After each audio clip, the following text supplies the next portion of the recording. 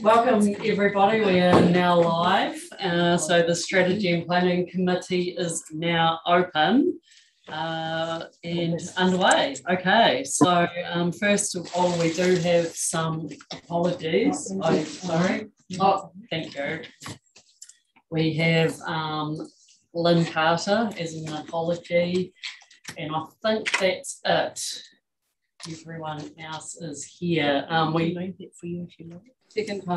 Sure. Mr. Allison, yes, he's there. Sorry, I'm just getting up to date here. Yeah, I think we've got everyone. So just a mover of Councillor Hope, seconded Councillor Wilson for Lynn Carter.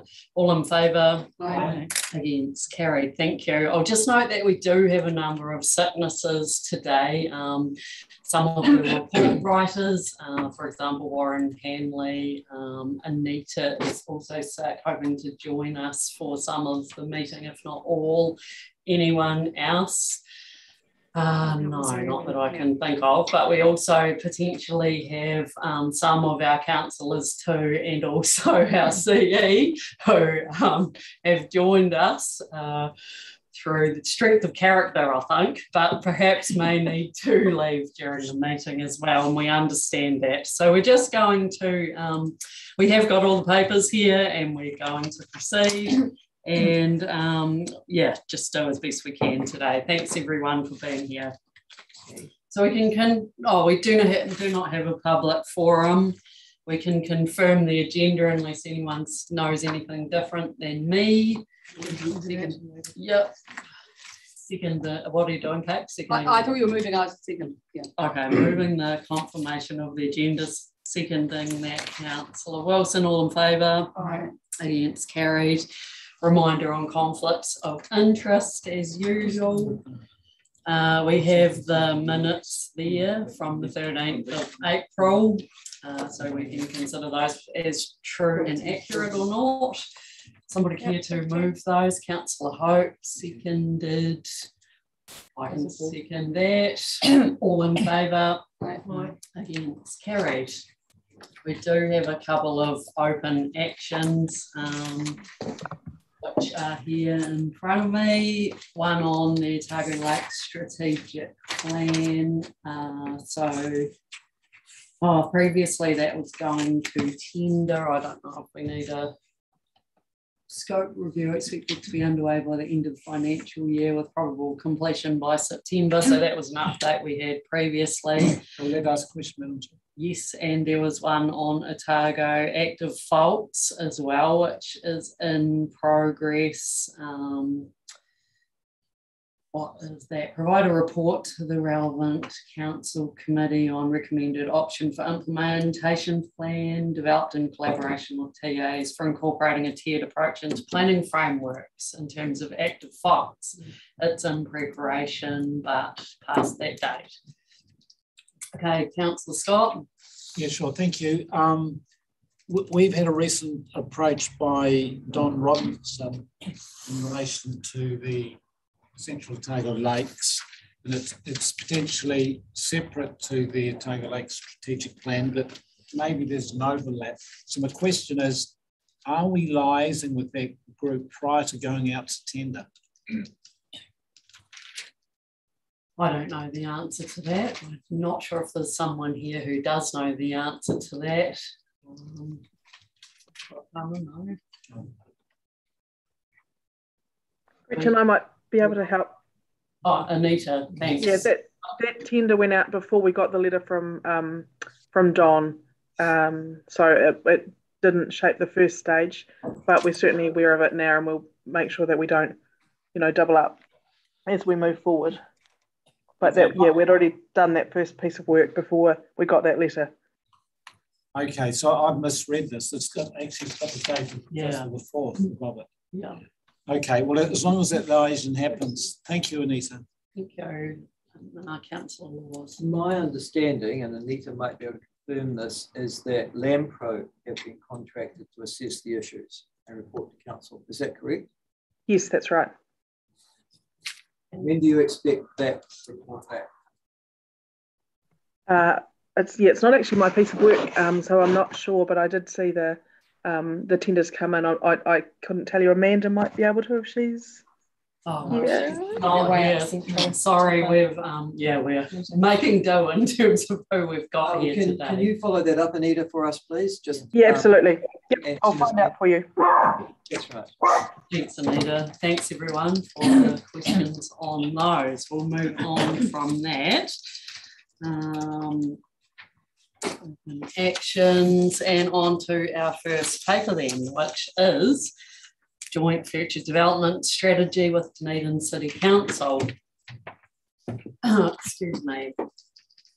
Today we have Lisa Hawkins, I understand, is the lead staff member reporting to us, and you'll give a quick overview of what we're doing today. Thank you. Kia ora all. Thank you, Madam Chair. I thought I'll just give you a quick overview of the paper and then just take you through each of the recommendations. Do you want to turn your mic on? Sorry. Yep, that's better. Sorry, apologies for that. So you may remember it was about 6 weeks ago we did do a joint workshop with DCC on our responsibilities with them to prepare a future development strategy. So this paper is effectively off the back of that workshop where the DCC team and ORC team and Mana Whenua presented, I guess, the structure for undertaking the work, as well as I kind of identify some of the key issues that we thought from each organisation this work would need to pick up.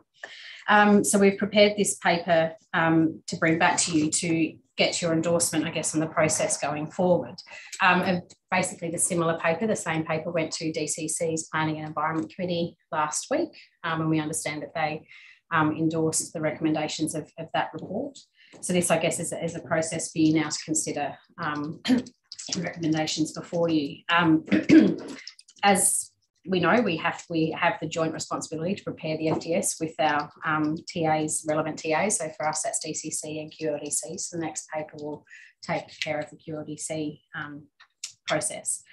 So our first recommendation, just to take you through those at the moment, is to endorse the recommendation that DCC are the lead coordinator for this piece of work. And what effectively that means is DCC, given the fact that they've got extensive urban experience in their team, hold a lot of background knowledge around their capacity and their future planning for urban growth, that they will basically, I guess, undertake the responsibility around organising meetings, marshalling resources, kind of working with the project team, which I'll take you through in a minute, in terms of designing the workshops that we bring to both councils. So it's, I guess, a reflection of their skill set and also their capabilities in terms of resourcing to take on that lead role. Doesn't necessarily mean that they lead the content. That's obviously something that is jointly prepared between the two councils, and Mana Whenua as well, importantly, as a key partner in this work too. So the second recommendation is to endorse the workshop approach. So as I've just mentioned, what that means is a joint workshop approach where we bring together our Planning and Strategy Committee and DCC's Planning and Environment Committee at key points of the process to test ideas, to get feedback, to develop the program, that we use a joint committee workshop structure for that, and that at this stage too, those committee workshops are proposed to be publicly excluded, to basically, I guess, allow councillors from both councils to consider and talk freely amongst the decisions that are being put on the table.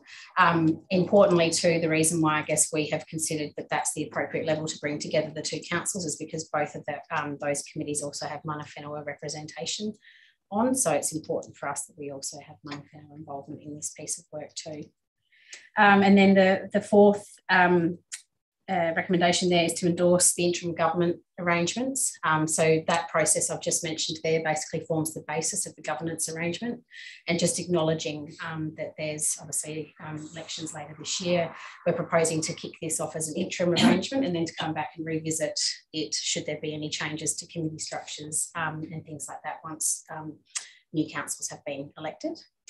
And then the final recommendation there is just to note the project management arrangements in this report are in the to endure the process of preparing the FDS, and the project management arrangements that we are referring to there is the structure of staff internally. So we have a project management team, a joint project management team that has staff at officer level on. That's, I guess, the doing and the working of the FDS, and then they report up to a joint executive steering group, which has general manager and chief executive representation on there. So we're proposing that structure of how we work would endure the lifetime of the work for the FDS.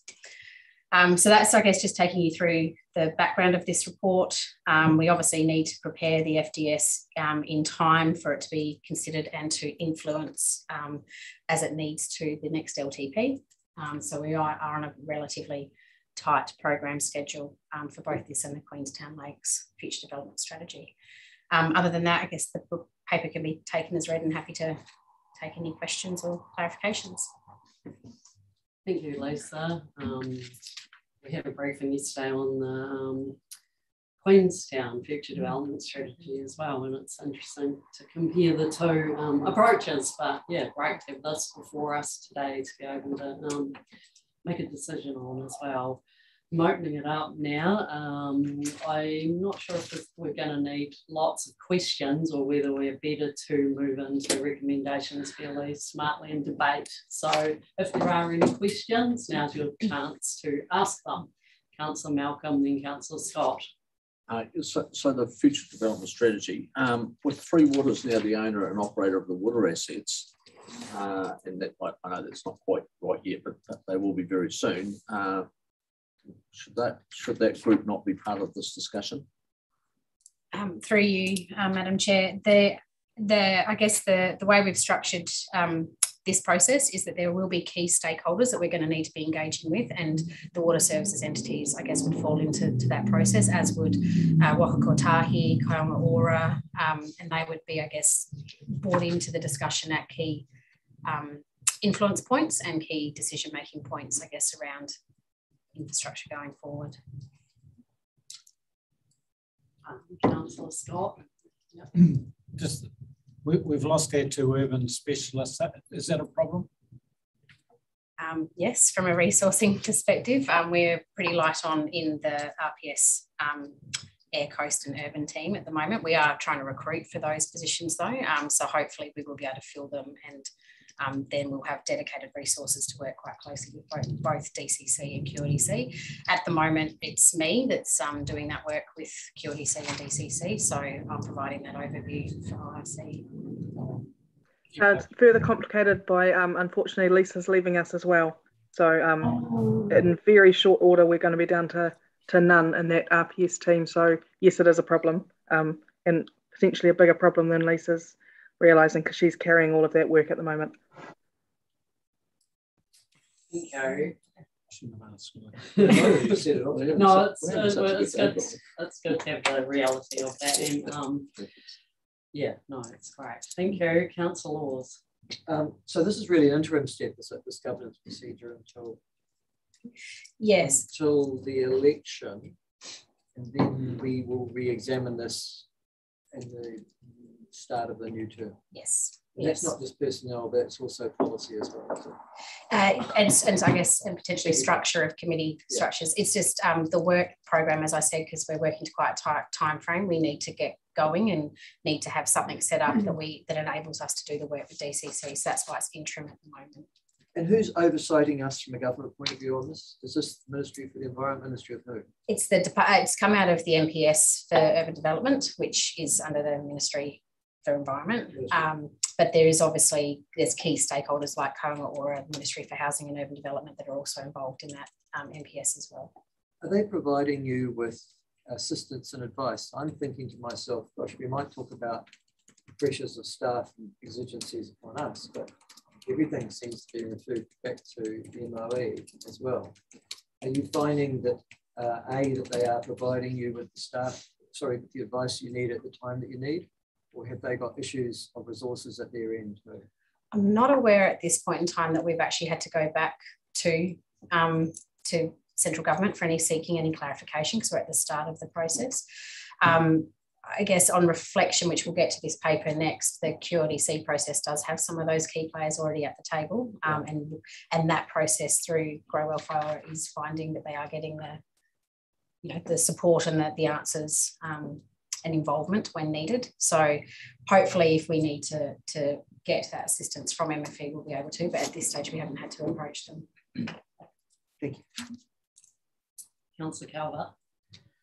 I'd like to move these resolutions with the additional one I've just forwarded around, which Di has, and she might put up for us in addition to 4. It's just another one. I mean, yes. Is it counter to it? No, it is just another one, isn't it? I think it's a 5. I think it's a 6 because it refers to 3 and 4.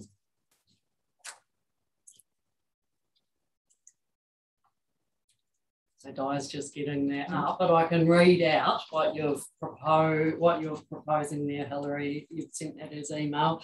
That council refers the ESG members, which is short for Executive Steering Group. Executive Steering Group. Yep, and the public, non-public nature of the proposed workshops and any ancillary matters to the incoming council to discuss who and how we move forward.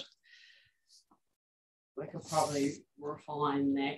Yes, but feel free to shamelessly interfere with that, but I think its idea is there. It should be number 5 just because it makes better flow between 3 and 4. Sorry, Di. That up there? Well, except that this is a suggested change to the project management arrangements which will endure throughout the preparation. Yeah, take it. Whatever. I'd take out 6. It's 6s. Yes. Is that membership or membership? Membership, it can be. I would have just put I just would have put and refers after the word elections. That's what you're trying to do, isn't it? Yeah, but yeah, I think 6 is irrelevant anyway because it can be changed at any stage.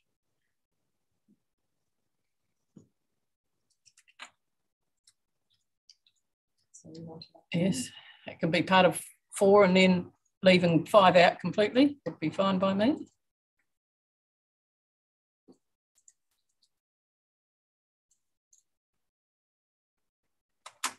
I'm happy to second that. If you haven't got a seconder. No, we haven't got a seconder yet, so we've got a mover and a seconder for that. One question. Yeah. Should it be the ECG membership? That's what Brian suggested, and I'm happy for it to be membership. Oh, sorry, Brian. Just cross reading it down here again. You want that membership? Yeah. Yeah. And we're removing 5 completely.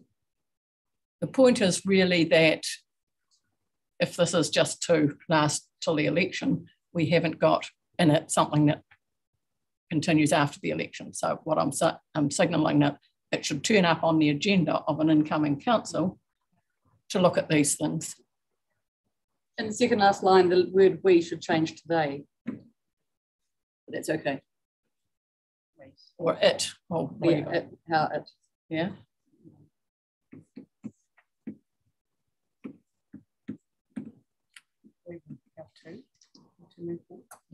Moves. Yeah. Yeah.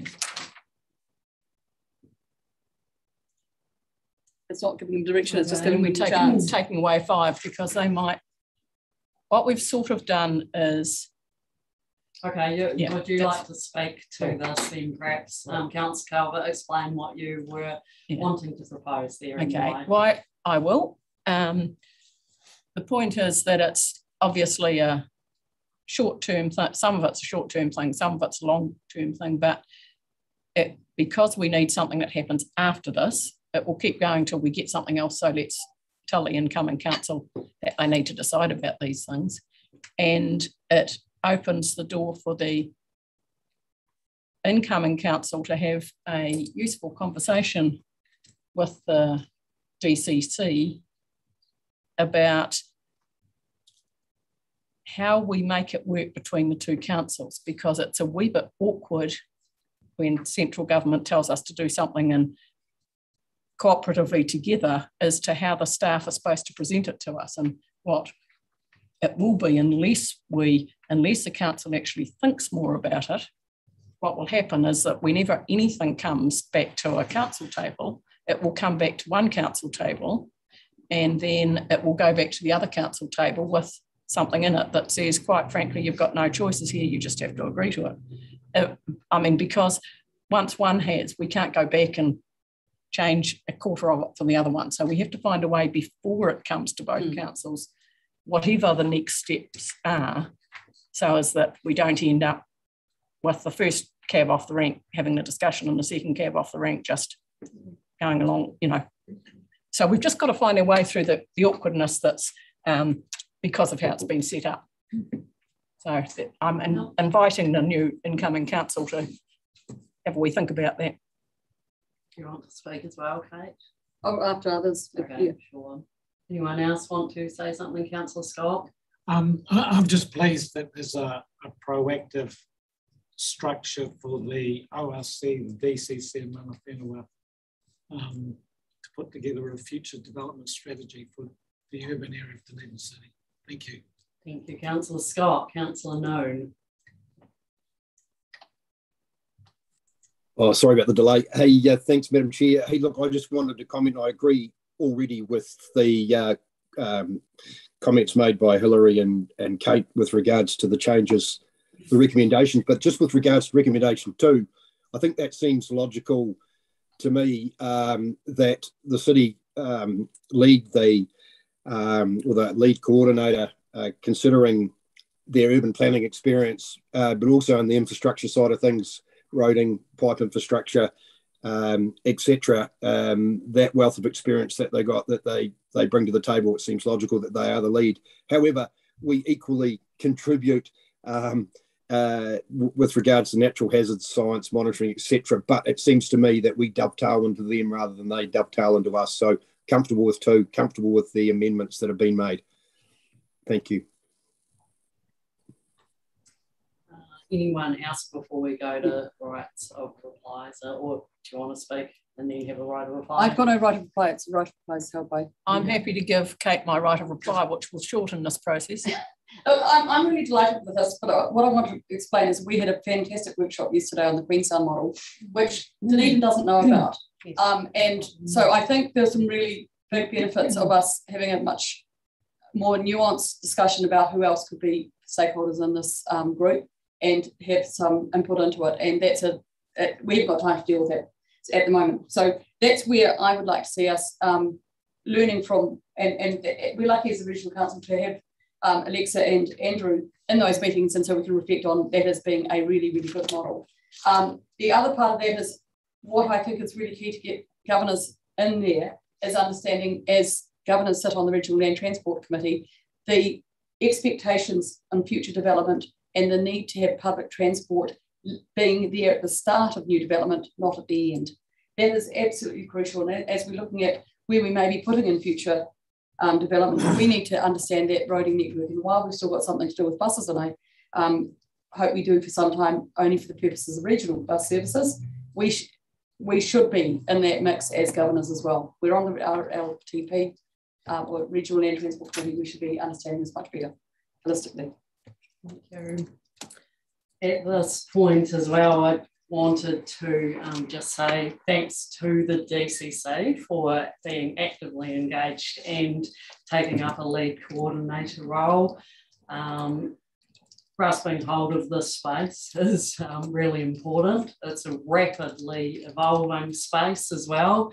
Our new joint responsibilities in terms of urban development is important, and our relationship will evolve in terms of that. But the environment is also shifting in terms of 3 waters and local government reform. And the fact that we are here signalling a strong relationship that is open to evolving as well is really important. I agree. We heard a really interesting briefing from Queenstown yesterday in terms of the approach there and what's possible when bringing in a number of players to the table. And I think that's probably where we're heading. in reality. This is a starting point, but it's a really important one, and we need to recognise the really good work that the DCC is doing in this space. Thank you to Jonathan and everyone else at the DCC. We're signalling here that we are really keen to be involved, and let's talk further with the new council, whoever that is, as to what makes sense in that space. Thanks. Okay, so Hilary, would you like to do your right of reply? I think You did it? No, you've done it? Yeah, You've no, got one if you'd like to. No, it's been said. Yep, okay then, we've got a mover and a seconder. Shall we put them all together? I think we may as well, shouldn't we? So we've got do you want to get those up again, Di? We know what they are though. We have 1 to 6 now, is it? 1 to 5. Join that in? Yeah, 1 to 5. 4. Sorry. Oh, 1 to 4 there. We haven't lost anything we need to have. I'll put it in for first. Tell you. Okay, yeah, just double checking that. Sorry, I'm a bit behind you. Cool. Okay, we've got the mover and the seconder, all in favour. Aye. Aye. Against.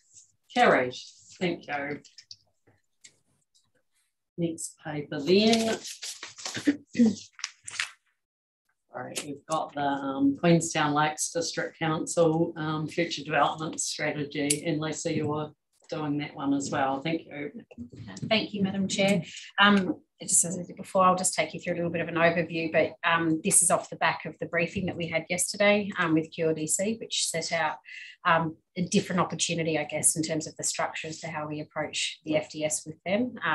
The main difference being that that they've obviously got their quite detailed spatial plan work that's been completed and was adopted in the middle of last year, and that we're proposing through this process to utilise that as the basis for the FTS to build on that work, to revisit it where we need to through the partnership with them, but to use that piece of work really as the basis, as it does satisfy a lot of the requirements under the MPS UD.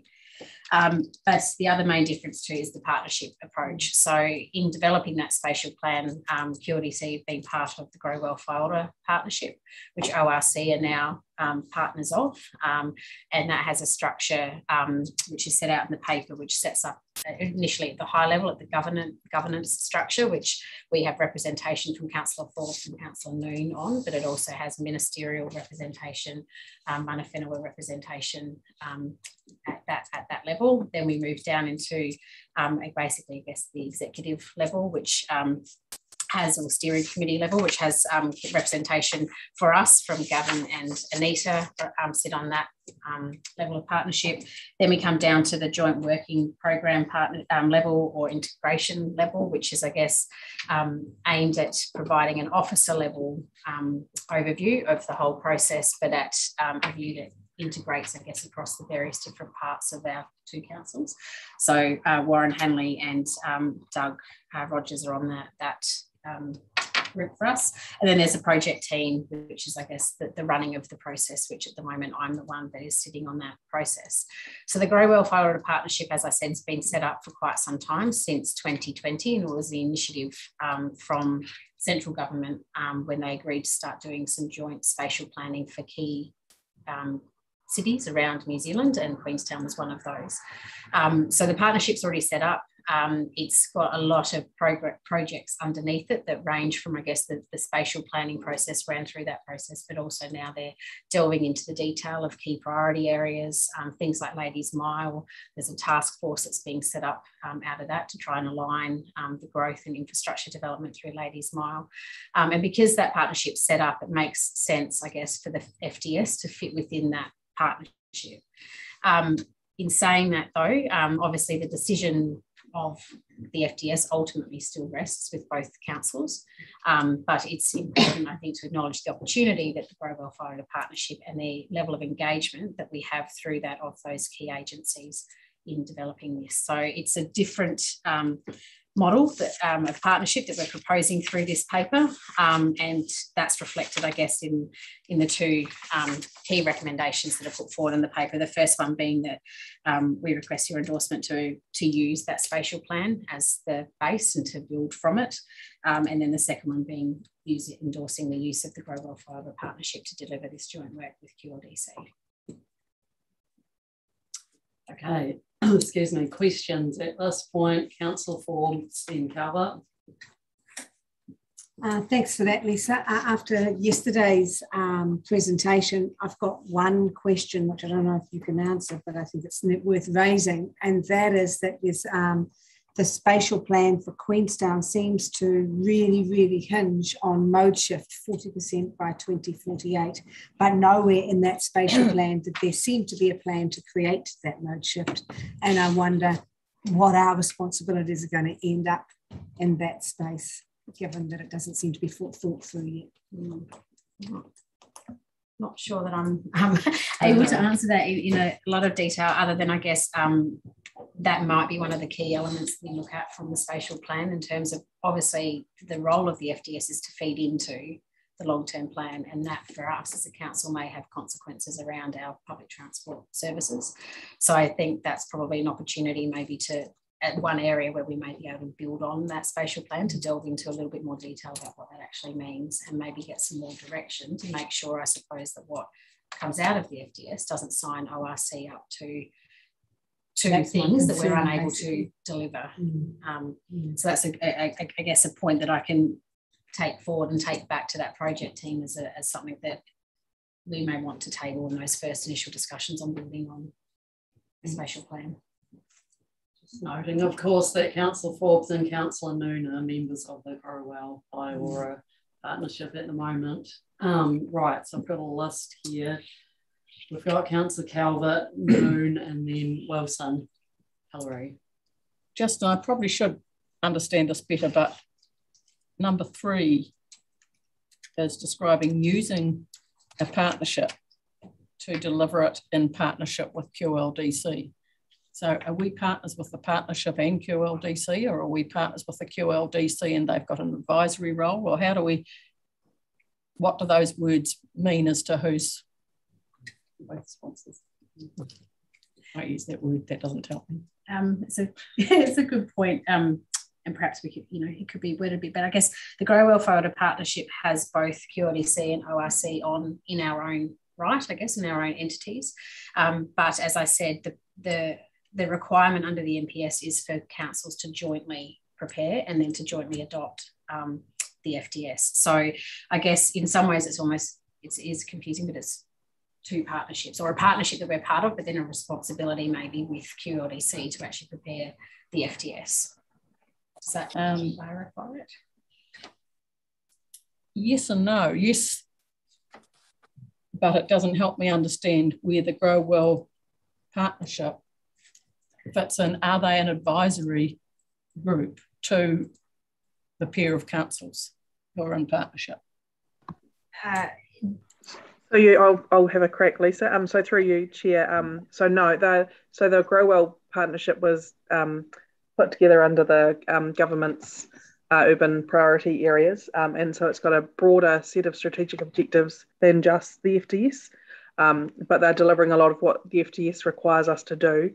So the proposal is we use that partnership as the vehicle to deliver the FDS.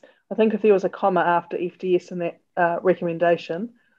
So the idea is that rather than developing a separate partnership that will be doing many of the same things, we utilise the one that already exists with Queenstown Lakes, who are the only 2 organisations in the partnership that have the statutory requirement to deliver the FDS.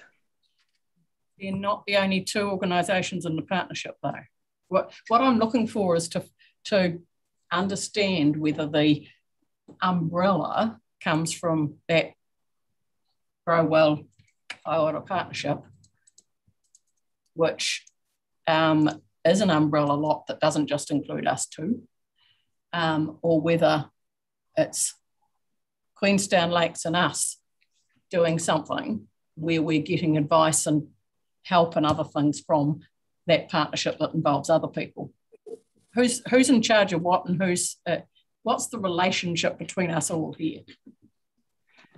So only ORC and QL have requirements to deliver the FDS. And what we're proposing by using the Grow Well partnership is that we are essentially bringing the stakeholders, rather than having them as a stakeholder relationship, they become part of the group that delivers it. But the reality is those groups don't have any statutory responsibility to do this, and they've been formed for another purpose. I don't know that it's necessarily that one directs the other, but there very well could be a situation where those partners want something that is different to what the two organisations that have to deliver the FDS want, which, you know, could create a conflict. Does it sort of come back to us? Sorry, I like to understand where people sit with each other, and I'm just thinking that it's likely, it seems to me, that it comes back to us as sort of a recommendation from this partnership, who is us anyway, and so we sort of think, well, we've been part of this all the way along and things, and it'll be like they've developed it for us, it seems to me. But then is it therefore advising us on things? Because that makes sense to me, that they go and do work and off the future development strategy essentially might be the question, Hilary. Yeah, well, if we're delivering it, are we just picking up what is recommended by that group? So I guess how I think it will work on the ground is the level that I'm involved at, that project level team. That project level team has officers from QLDC as well as Kainga Ora, Waka Kotahi, and we'll have input from Mana Whenua as well. So we'll be developing, I guess, the material. So they will be advising us and being involved in that development. We will then be bringing that material to you as well as to the QLDC Council at key points to seek input and guidance on it. And then if there's any, I guess, kind of conflicts arise or things that we need to have higher level sign off, we will then be pushing it back up that Waiora partnership. But ultimately, when we have a draft FDS, that will come to both councils for councils to endorse or to approve. And then once both councils have approved, the FDS would then go to the Grow Well Waiora partnership for their endorsement. That's kind of how it worked with QLDC on developing their spatial plan, in that this partnership inputted to develop it, but it was the QLDC Council that approved it in July last year, I think it was, and then in October last year, the Grow Well Waiora partnership endorsed it, which then I guess meant that those other partners around the table as part of the Grow Well Waiora partnership then had a spatial plan that they're now working to deliver their. So does that mean we can't decide? We have to send it off to them to endorse at the end of the day? No. So we councils decide and approve. So it is actually the FDS then that the two councils are required to deliver under the MPS. But then we'd be asking for the Grow Well Waiora partnership to endorse it as, I guess, kind of an additional. Would it then be active? I mean, would we have decided it then and we just send it to them as a matter of courtesy? Or? It's all in paragraph 10 and 11. It's all spelled out loud and clear what the situation is.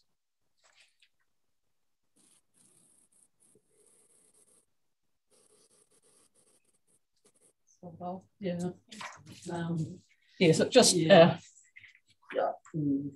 I can understand Hilary's question. I think everyone can.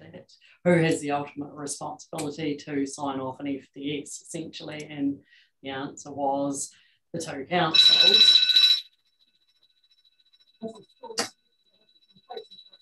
By somebody who wasn't us, so. Okay, that's fine. It has to be continuous, so we can say until now. It's often at this time of the day. I remember in our meetings that we have one of those. Everything's good at this point. Okay. Anyway, it'll develop, and sooner or later it'll probably come back, but it troubles me that we can decide on it and we're obliged to decide on us on Queenstown Lakes, and then somehow there's another process about it being endorsed, because I don't understand its status between that and when it's endorsed by a group who isn't those two players who have the obligation to deliver it. Sorry, I might need to grab a drink of water. Okay, thanks. Sorry. Councillor Noon, you've had your hand up for a while.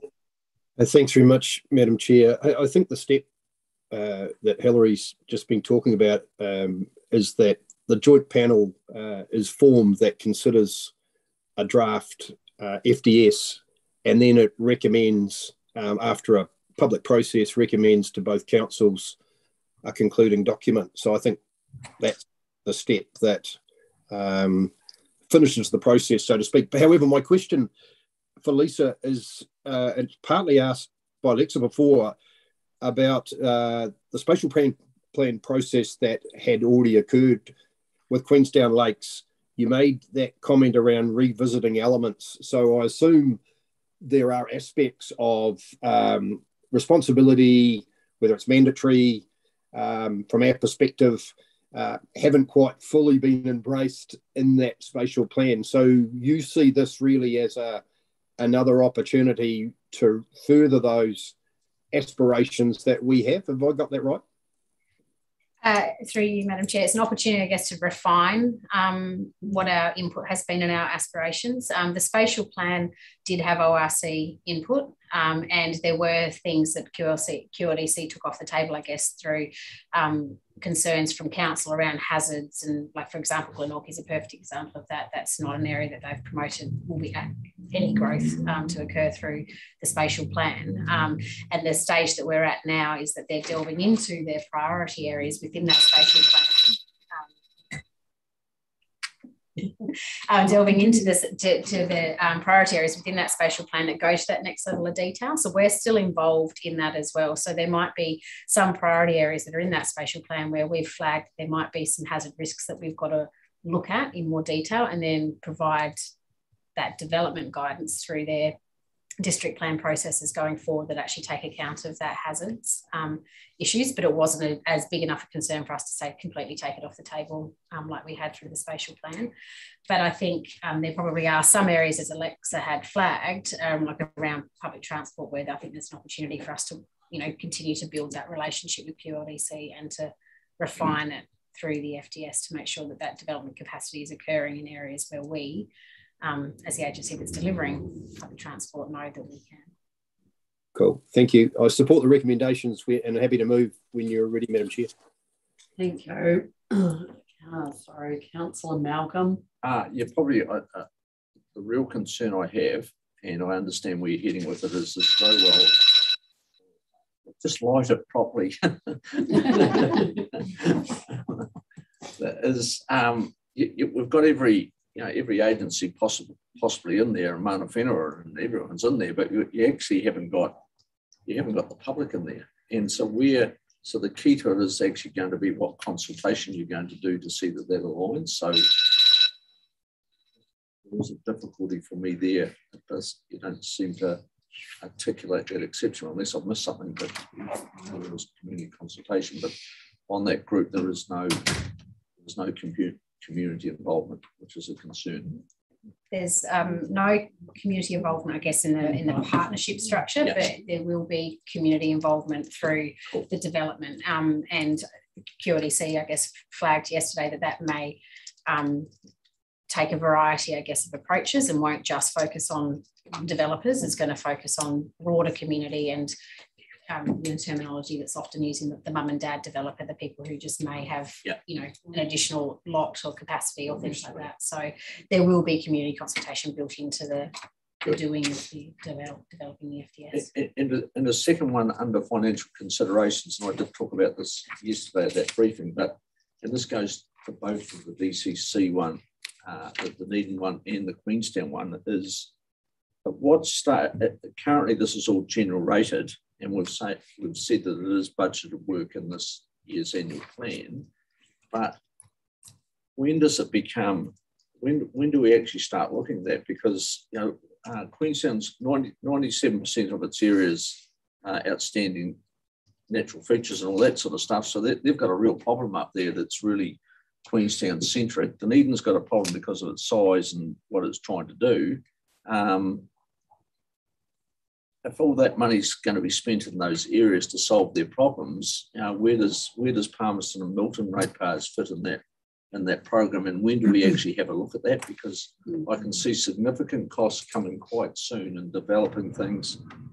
When does that start being looked at? So I guess if I can clarify, the financial considerations that are in this report relate to the FTS development. Yes. So that's obviously what's the general rates is contributing to. Once we, I guess, we've developed the FTS and comes with that, I guess, the implementation plan that then feeds into the LTP, that's probably when I guess that decision needs to be made.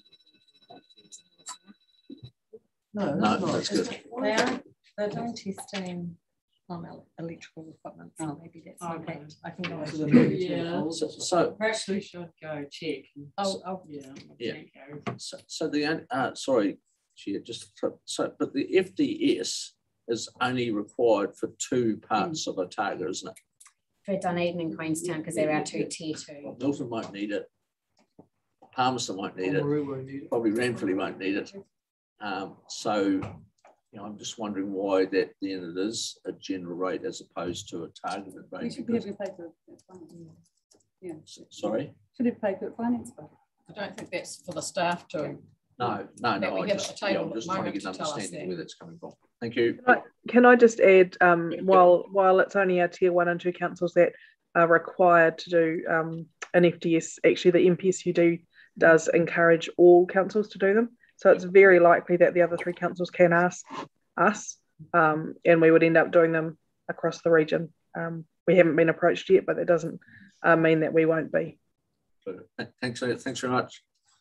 Thanks, Kate. I'll let Kevin jump. That was my question, and I was actually going to say, should it be a recommendation to government puts a lot of things on us, and when it's done, we just absorb it all. Staff do the path of least resistance and think we'll just add that generally to a general rate. That actually shouldn't. There should be a stop, think about this, and what does that mean? We should be saying, what policy or principles are we working on that if this is a benefit for particular communities, even if the government gives it to us, we pass that on, that it shouldn't actually be. So the community understands. So the community understands for it. what they're paying for. So that is, I think, and that's, I'm going to leave that with the Finance Committee. I don't even want to do a resolution about it, but I think it's a very live question as government keeps on putting things onto us. My other, I have 2 questions on this. One is about Cromwell, because as we do this in Queenstown Lakes, there can be unintended consequences or intended consequences that requires some thought thinking, especially in transport, about Cromwell and whether we should be having representation from CODC in there. And I appreciate that sometimes that's happening, but whether that should be more formalised, because they're all almost one. They're really integrated, Queenstown and Cromwell now. That's getting outside of this FDS though, isn't it? Well, no, the FDS, we have to manage urban development, generally regionally, and if one's having an effect on the other, then we should be looking at it holistically. I know that CODC are going to be a key stakeholder in the development office, and they were in the spatial plan as well. And I think Anita from QODC presented that yesterday, I guess, that it was part of what's happening in Cromwell was part of their considerations as to how Queenstown in particular would grow and develop, and even Wanaka to a certain extent. So they will be involved. I guess they're not in the Grow Well Firewater partnership at the moment, because that partnership was set up specifically to deal with spatial planning at Queenstown. But yeah, I take your point that they are a very key stakeholder in this. And the only other question, and it's one that I haven't had answered yet, and I'm sure we're going to be given the information sometime, but the one that was raised about Esplanade reserves and Esplanade strips is as the body most concerned about water quality, what are we doing to ensure that those might be incorporated in future focused way into Queenstown Lakes area to ensure that we don't get unintended consequences to the quality of water, especially sediment in the short and long term. And I think that's a really live issue, and I know that's dealt with in part in the RPS, but I think we need to be better activated on that and giving direction to TAs. Following on from your question, Esther, I did look up last night, and so the directions from the RPS to district plans is a must. So we are requiring now through the proposed RPS for district plans they must be considering the provision of Esplanade reserves. But obviously what the onus then is still on the district plans to take that up when they are doing their work. So outstanding water bodies we would require? It's through the land and water, the land and water chapter, the eco chapter, and also the coastal chapter. So it's applying to certain, I'll send you the links to the specific provisions, but it's applying to the environment within those chapters. So for land and water, it's applying to rivers, lakes. So they must consider, but we don't make them must do, must require. Their district plan must include. Okay. Yeah. Must include consideration of. Yeah. Yeah. Anita, did you have something to say on that? I was just going to add, Councillor also mentioned outstanding water bodies. There's no policy positions that have been developed at all about outstanding water bodies yet, but that very well could be one of the things that we look at doing in terms of protecting those once we've gone through the process of identifying, etc., because they do have a higher bar than anything that isn't an outstanding water body. Thank you. Councillor Laws. Well, just a question. Given the fact that Queenstown are a long way down the road with their spatial plan, a spatial plan that covers their primary population areas, which is Queenstown and Wanaka, do we have to do too much? There's requirements under the NPSUD that the spatial plan hasn't necessarily ticked off in its fullness. So housing and business capacity assessments, we need to relook at those under the guise of the NPS UD to make sure that they're fit for purpose for the FDS. So there is additional work. Well, we've got to do it with QLDC. Yeah. So that'll be in partnership with them, as it is that we're doing that in partnership at the moment with DCC as well. So there are, I guess, additional pieces of work that need to be done. But in terms of the content of the spatial plan, I guess that's what I refer to my previous comments around. It's an opportunity to refine the content there to make sure that it does link well with that the implementation piece around the LTP. I guess the reason I asked that question is for the obvious reason, and it was presaged a little by the fact that you're leaving. And that is, how many staff do we require to do this piece of work? One. And two, what's the time frame we've got to do it? So staff required, time frame. So staff required, I guess if we had a full complement of having 2 urban people, that would be, I guess, enough for us to be able to assist and do our bit for QLDC and DCC. In terms of the timing, as I said before, with DCC, we're still working through that final, I guess, project plan as to where the key points and touch points and deliverables will be. But with QLDC in, I can't remember what paragraph, I'll just check. Paragraph 15, thank you, Gavin. We've set out what the timeframes are roughly going to be at this stage for delivery. So we're looking at adopting for public consultation a FDS in May, June next 15. year. Yeah. Is it right? Yeah. And then the next question, the populations of Queenstown and Wanaka are respectively, according to the 2018 census, which is a crap census, we all know, but unfortunately we've still got to go off it. 13,500 for Queenstown, 9,500 for Wanaka. That's the populations for those. Oamaru is 13,107. So it's about the same size as Queenstown and bigger than Wanaka.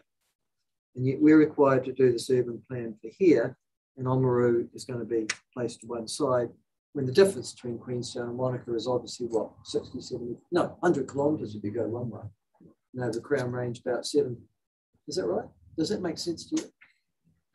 Again, the directions come from central government, I guess. Yeah, as to where they see the growth pressures. It's not necessarily based on the size of areas. So it's not based on size. It's based on the growth pressures. Growth rate. Yeah. It's a 70% growth. 7%. 7%. Compounding. So it won't be. It'll never be Oamaru. No, it could be. Well, that's what this one's based on. It's based on that percentage. Isn't that right, Anita?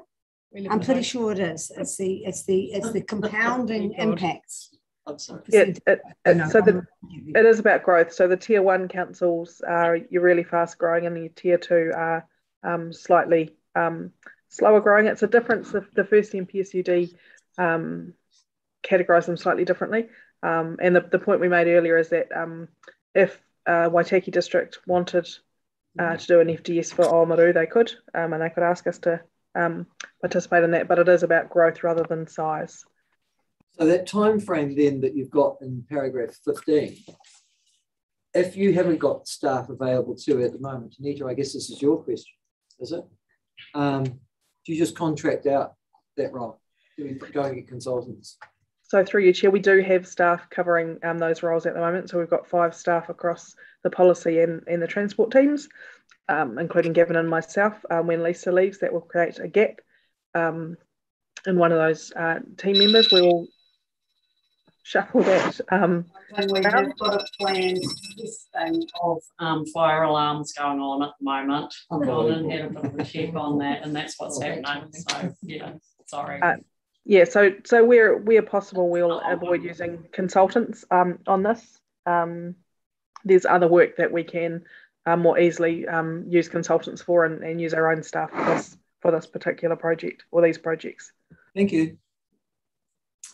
Thanks. Okay, Councillor Hope, and then we've already got a mover for this. No, we're not into debate yet. I was just about to suggest we might do that. We've got Councillor Noon, I think, who moved this. Second to Councillor Wilson. Now we can do that, Councillor Hope. I definitely support this. I think the workshop yesterday. Let me go. The growth pressure is probably the key word here. I mean, the housing, the land use, infrastructure planning, which including transport, is at paramount in Queenstown. And you can see that we have to try. They have to try up there to do something. I think it's fantastic. We've got Councillors Forbes and Councillor Noon on it. It's very, very well structured. And you can tell, I mean, obviously land banking is not the answer up there, but there's got to be other options. Like you say, Mrs. Hawkins, about, you know, mum and dad having to be part of the plan or solution or putting their 2 cents worth in. I think anything up there is, they have to try. That's my first thing. And my second thing, may I say, if you do not mind, is I'm sorry you're going, Mrs. Hawkins, because you've been here at least 5 years since we were here, and you've been on a lot of projects. I wish you very much all the best for all of us, and I'm sorry that you're away. I'm a bit sad about it. Thank you. Hey, anyone else want to say anything on this? I just want to say very quickly, though, I endorse Councillor Forbes' comment on this issue, that I think if we're going to go down to Queenstown, you must drag Cromwell in. It's a high growth area, it's the fastest growing town, as I understand, for statistics in New Zealand.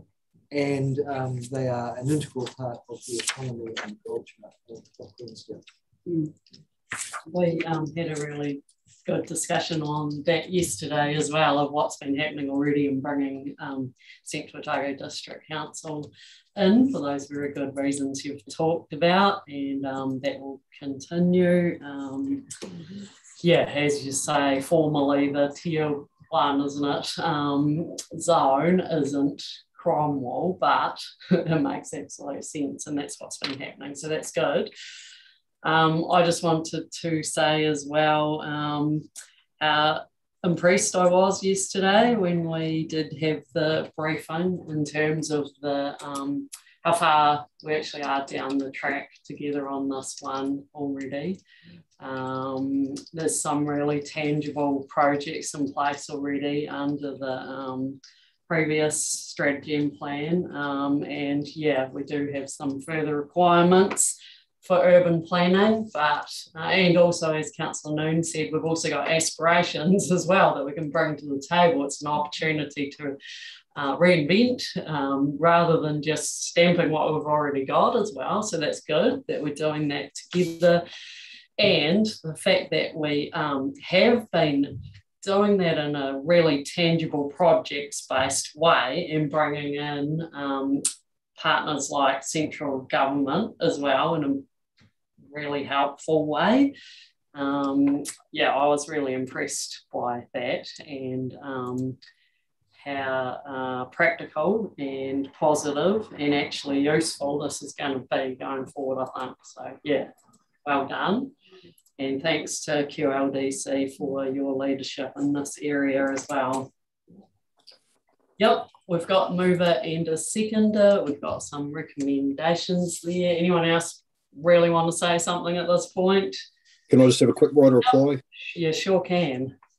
Hey, look, but you've sort of stolen my thunder a little bit, but I think we need to be grateful for Queenstown Lakes with regards to the work they've completed with the draft spatial plan and the willingness to embrace a partnership structure as well, where a lot of the groundwork has already been done. So they're well down the track. And in terms of the comparison costs and time compared with Dunedin City, it will be, I imagine, a much more efficient and cost-effective project. So, yeah, I just reinforce or endorse those 3 recommendations.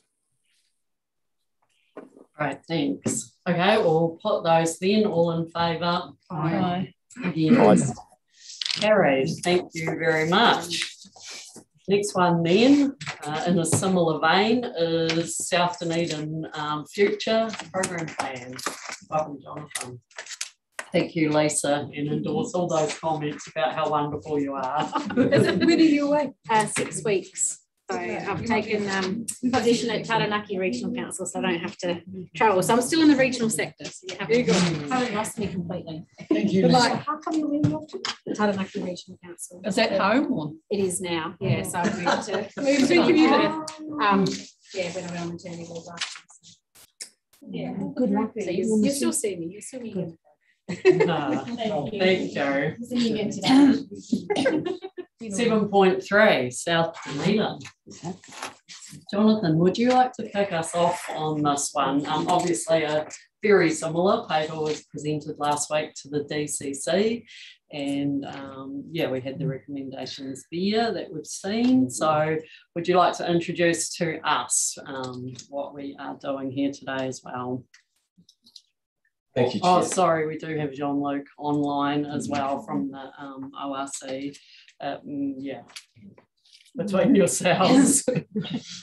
Thank you, Chair.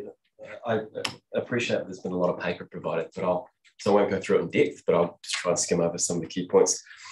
So in essence, I think since I was last here, we've managed to kind of pull most of it together, or what we think anyway. And we haven't come up with the answers, but we think we've landed a process that over the next sort of 4 years or so, we'll be able to step through all of the kind of key issues that are going to come up, work through those with partners, stakeholders, and decision makers around what all that looks like. Pull it apart, have a good look under the hood, and put it back together again, and hopefully arrive at some consensus pathways about how we're going to take all this forward. While it's going to be a 4-year process, I don't think there's a need to wait until the end before we start making decisions. I think the program is going to be informed by a lot of work, the FDS being one piece of work that we've just spoken about, that will inform what we do in the South Dunedin space. And I think throughout the 4 years of the program, we'll be producing products that I think different parts of the 2 systems, in terms of ORC and DCC, as well as other interested parties, will be able to use that information to inform our thinking, what they do and what directions they head in. So we don't need to wait. I think the program, it's probably important at this stage to get a sense of, the program is not going to be sort of a large adaptation project that at the end of it we come up with a whole lot of adaptation stuff that we have a budget for and that we do, and that somehow sits outside of or parallel to all the BAU work that DCC and ORC does. Rather, we see the program as being a horizontal initiative that sits across all of that work, and it produces a whole lot of products and information that informs all of the BAU work that's done across councils. So we would have colleagues in natural hazards and 3 waters and transport that receive information from the program, and that shapes and informs their budgeting, their planning, their decision-making in a way that starts to weave in adaptation, climate adaptation into their day-to-day work. And in that way, you integrate it into our day-to-day business, and you start to sort of turn the super tanker around, that is the 2 councils, in a direction where a lot of the decisions, the investments, the activity that occurs is consistent with what we're hearing from the scientists around what's happening with climate change and what we think sort of economic, social, cultural impacts of those changes are going to be. I think I'll stop there. I could talk for hours on the stuff, but and happy to take questions. Sure, questions on Councillor Scott, Laws, Calver. Cool. I like what I read and I like what I hear. Nevertheless, and so you're talking about integrating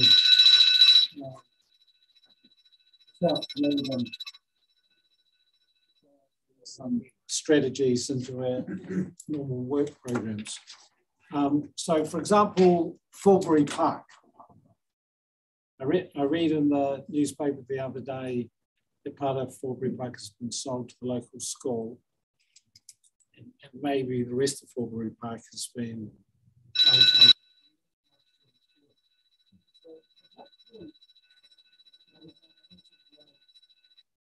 truly integrate opportunities that arise into our day-to-day business, because it seems to me that Forbury Park is actually a huge opportunity to put a line in the sand.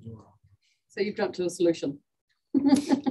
Well, my question is, at what point? My question is. Let's say that's probably quite a specific and not on the. No, my question is, at what point do we start integrating into our business? That was simply an example. So translating to practical solutions, and I think you touched on that, didn't you? That we don't need to wait to the end of the 4 years to start to do so. So I think that is on track. Sorry, if you'd like to answer, Jonathan. So, Chair, I can provide an answer. So, as an example, I had a conversation the other day with the DCC property team where they got in touch and said, look, there's a couple of properties that have come up in South Dunedin, they have a certain set of characteristics.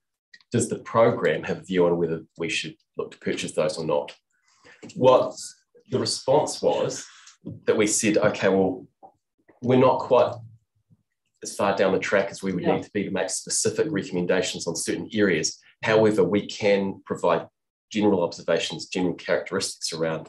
For example, we might, if the property has a number of DCC properties around it, we would see that as higher priority, because then you could get a larger cluster, and that would make a larger area that you might then use at a later stage as transitioning that land use, say, to a green space. So if it was a council housing development and it comes up for renewal, you might say, okay, well, we're going to look at an option of, instead of renewing it, we might transition that to a green space and look at another green space in another area of the South D that is low risk, and we might develop that into housing, new modern housing. That's the program's really about how do you get as many of these chips on the table as possible. Exactly. So let's go back to Forbury Park. I would have thought that was a huge opportunity. That's one big cluster, or using your words. Yes, and I understand that there's a process at the moment where the owners are looking at selling, and there's a conversation. It's not directly in my patch, so I've fed similar views into that process, but I'm not directly involved. So but when is it going to be integrated? Some type of strategy, like this gentleman's articulated, when's that going to be integrated into our business? When is that point?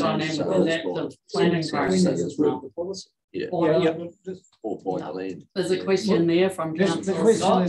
When will the property be coming to you and saying, actually, this is, and as Councillor Laws has said, at what point are we in a policy realm to move forward? So I think we're going to go through several iterations. So I think mid next year, the program should have produced a high level list of adaptation options. That'll be non-spatial. The second step is to make that spatial. So once we start to layer up, if you think the natural hazards layer, there's a socio-economic kind of characteristics layer that we put on top, then we put a third layer around adaptation options. That should give us a spatial sense of what parts of South Sea have high risk, low social and economic values attached to them, for example. And then that'll give us a better sense of being able to say to all the different groups, look, you should really look at investing here, or you should look at investing there when that comes up. The catch being, of course, you want to be able to influence all of it, because if it's low risk, that might be something that we could procure and use to change land use. If it's high risk, we might be wanting to do the same, but for similar reasons, one to promote growth and one to kind of restrain, restrict. If that makes sense. So I think in the next 18 months to 2 years, I would think the program would be able to have a material impact on.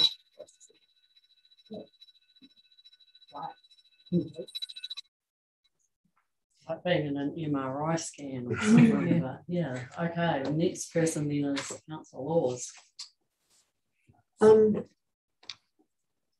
I suppose I'll hold my major comments until we get to the debate stage. But the thing that seems to be conspicuously missing from this is central government, which is why I think this plan's not going to work. And I'll tell you why more in the debate space. But I understand that you really are an unfortunate creature of you personally, of two organisations that you've got to feed into. You're accountable for both the DCC and to the ORC. And so if they set governance decisions, you've got to enact them. I'm going to ask you, if you were able to construct this yourself on the basis of what you know, your intellect, your insight, your experience, your background, would you be excluding central government as being a partner in developing a 4-year program? Councillor, responding, I think I might draw on a resource that was recently produced by central government. So the National Adaptation Plan was recently put out. One of the things that was up in lights at the front of that, both in terms of the ministerial forward and the comments from the PM to media when it was launched, was around that the risks associated with climate change and adaptation are going to need to be shared. It won't be that the government can take on all of that risk. They'll be shared across asset owners, local government, central government, insurers, and others. So do I think that they're a critical partner in this? Absolutely. And if I was designing this, and we have had a major hand in designing the program, yeah, I would absolutely have them as part of that. Because it seems to me that they should be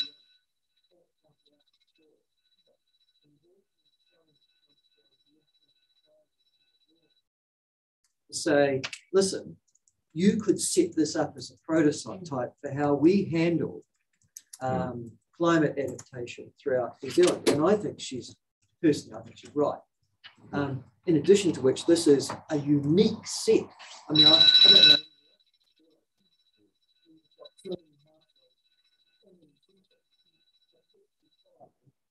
know. Significant climate change. I can't think of a region in New Zealand that has the same. There's hundreds of houses here, or there might be scores, so somewhere like Te Awanga or Haumoana or something like that. But nothing like this.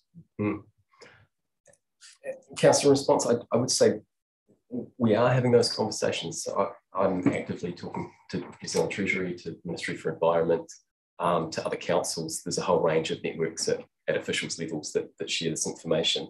And also, I guess it's a question about timing, and looping this back to Councillor Scott's conversation. At what point do you have those conversations with central government? And is that around, well, we are having the conversation now, but in terms of how much clarity do we want on a strategy, on the direction, on where the kind of, which areas we might be looking to do which things in, what we think that might cost. My sense is that we need to develop a little bit more here, so we have a better sense about what direction we're going, what key elements look like, and that then you can have a more substantive conversation with central government. This is also happening in parallel to a whole lot of reform, obviously, RMA, Three Waters and the like. One of the pieces of legislation that's going to come out of that would be a Climate Adaptation Act that'll deal with issues around managed retreat, as an example. We're actively engaging in and informing the development of that policy now, but we sort of need to land that and have that overarching national architecture in place before we can progress the program. For example, past the point of saying, hey, look, here's a long list of adaptation options. We want to narrow that to a short list. Most people are going to want to know who's paying for what before we start narrowing down options. So we're very well integrated with what's happening at central government in Wellington. There's a lot of moving parts, and coordinating that will be I don't see that though in the recommendations of the paper. See what? Sorry. Well, all I see is 2 organisations involved over a 4-year period, which is the DCC and the IRC. Yeah, I guess in the paper, at risk of making it extensive and listing everyone that has an interest, I think central government cited in the scope definition and as mentioned as a stakeholder in the process. They have many hats in that in terms of landowners. MOE in a government sense is a landowner, the legislator, lots of different agencies, central and local, will have an interest in it. So, can I pursue this? Just one more question, if I may, please. Just the fact of the matter is that the DCC hasn't got any money. The ORC is, if it's going to actually contribute to this, is going to have to levy the people who live here. It won't be a general rate on the people of Central Otago or anywhere else. So it's a poor community. It's one of the lowest socioeconomic communities in any area in New Zealand. Central government's going to have to be a prominent funder, probably the primary funder for any solution. Wouldn't you think it clever to put them in? They can't hear when the alarm's going off and for a few seconds after when it stops. So, and that'll include the recording of the meeting. So yeah, anyway, sure. They'll hear now. Paragraph 13 refers to the central government. Yeah, I know that, but that's not the recommendation, right? Yeah, that's true. The Thanks, Jonathan. So I guess from my perspective, central government is involved in this, and there's always opportunity to do more. I think the other point I'd make, it's yet to be determined what this might look like, let alone what it might cost. And if you think about the horizontal sense of the initiative and how it might inform our day-to-day business, we're not necessarily going to end up in a place where we have a large capital project that needs lots of external funding. This might be as much about doing what we currently do, but doing it differently, and having a longer term approach to some of that, and to just thinking what are the different ways of achieving a similar outcome. So we may well get to a point where we do need to build something big and we need a lot of money and we need to have a conversation with people about that. But I think until we get a sense that that's where we're going to end up, we might not necessarily have to have those conversations now. I think recommendation 7 too, there about obviously recognising that future governance would need revisited as well. And as you've said, it's such an evolving space, isn't it? Even the infrastructure in Three Waters and who's going to be a partner in this going forward is obviously going to change. So yeah, anyway, we're still in the questioning part. So we have got next Councillor Calvert and then Councillor Hope and then Malcolm. Calvert. 2 related questions. I couldn't understand what the difference in financial effect on us of option 1 or option 2 is. So the budget, I think, refers to a figure of 920,000. That's jointly across both DCC and ORC. So essentially $500,000 from DCC, 420,000 from ORC. So in a way, it's a little bit odd in that the funding's already been approved. It's already in the long-term plans. So the paper really is around proposing what that money should be spent on or a way that that could be spent. Similarly, there's already been a decision made, I guess, to adopt a program approach in the sense that the role that I'm currently in has been created and what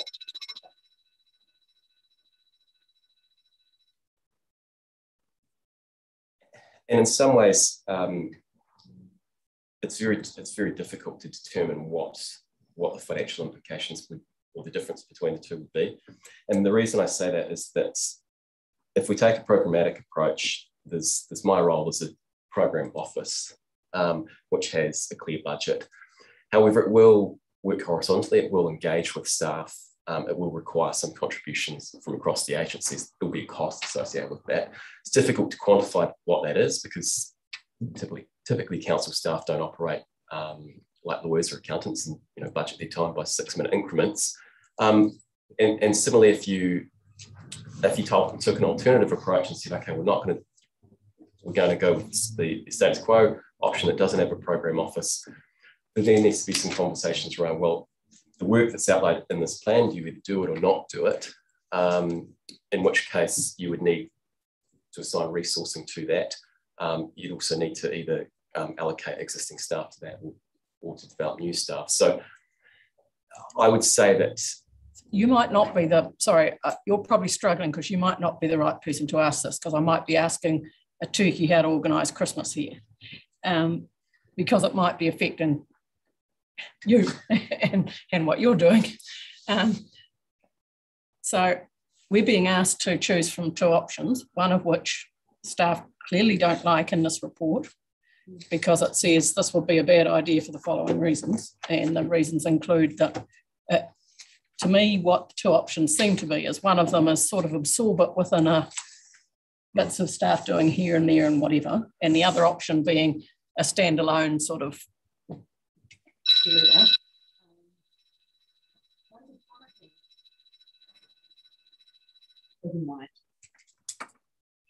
Those have got to have different financial things, apart from just that one is an integrated thing and one is a standalone sort of thing. And I can't get, as I say, maybe you're not the right person to answer that because it isn't a fair question for you, but maybe it's for Dr. Palmer.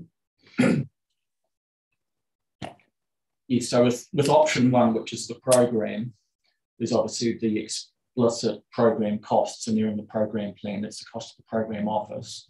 With option 2, where it's business as usual with no form of coordination, you would avoid that cost, and it says so on page 31 of the report, the advantage of option 2.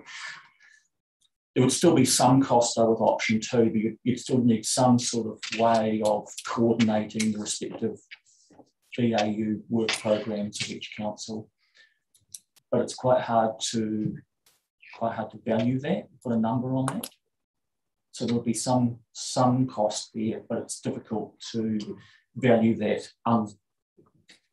unlike the program office cost where we are able to price that. Perhaps if I could help by my second question, which is what we're contributing to this 370, apart from the 50,000 ORC, is essentially hazard monitoring, investigating.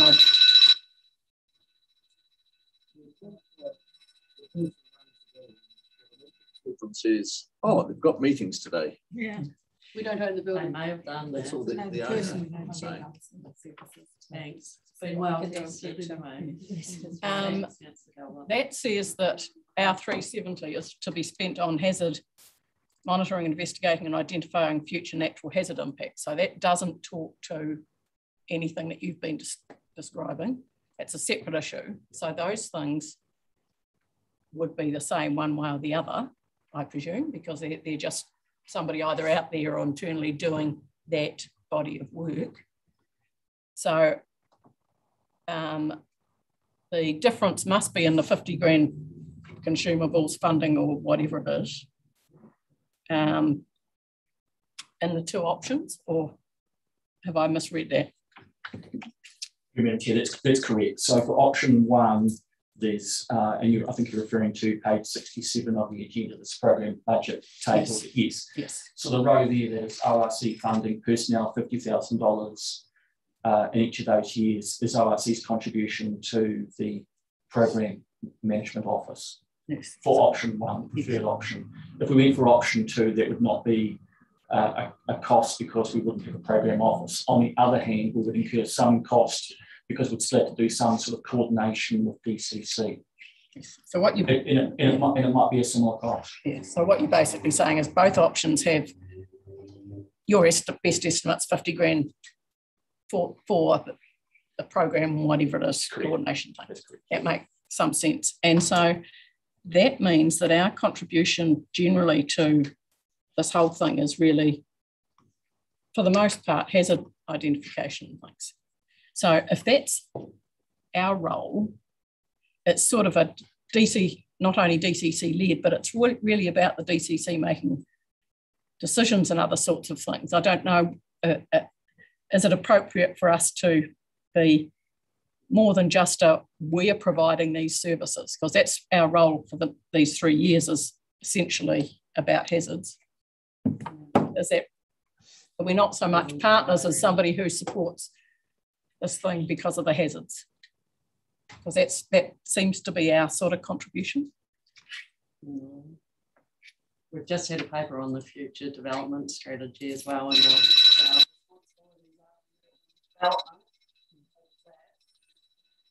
there's a whole range of different things, amenity, naturalness, the coast, all of those types of things that we have direct. But we're not doing any of these things for these 3 years. There's no suggestion that we would be. The suggestion is only that we're doing things about hazards and contributing our 50%. So we're doing all these other things, and that's all coming out of a budget of 50 grand contribution, and we're doing quite well, probably. Because this is a 3-year budget, and it is basically us spending money on hazard stuff. Do you want to say something? Yeah, I think it's good to think about the program as, I may have used the term porous before, and that it'll straddle sort of the brief of both councils, and there'll be lots of different elements that contribute and are informed by and inform. Certainly natural hazards will be a primary focus, but Councillor Robertson's mentioned a number of different areas. There's lots of different work streams, FDS being one of them that we'll plug into. So it's not, I would caution against kind of trying to identify specific elements of either council's work programs that are linked to the program and that others that aren't. That's just because it's in here saying that.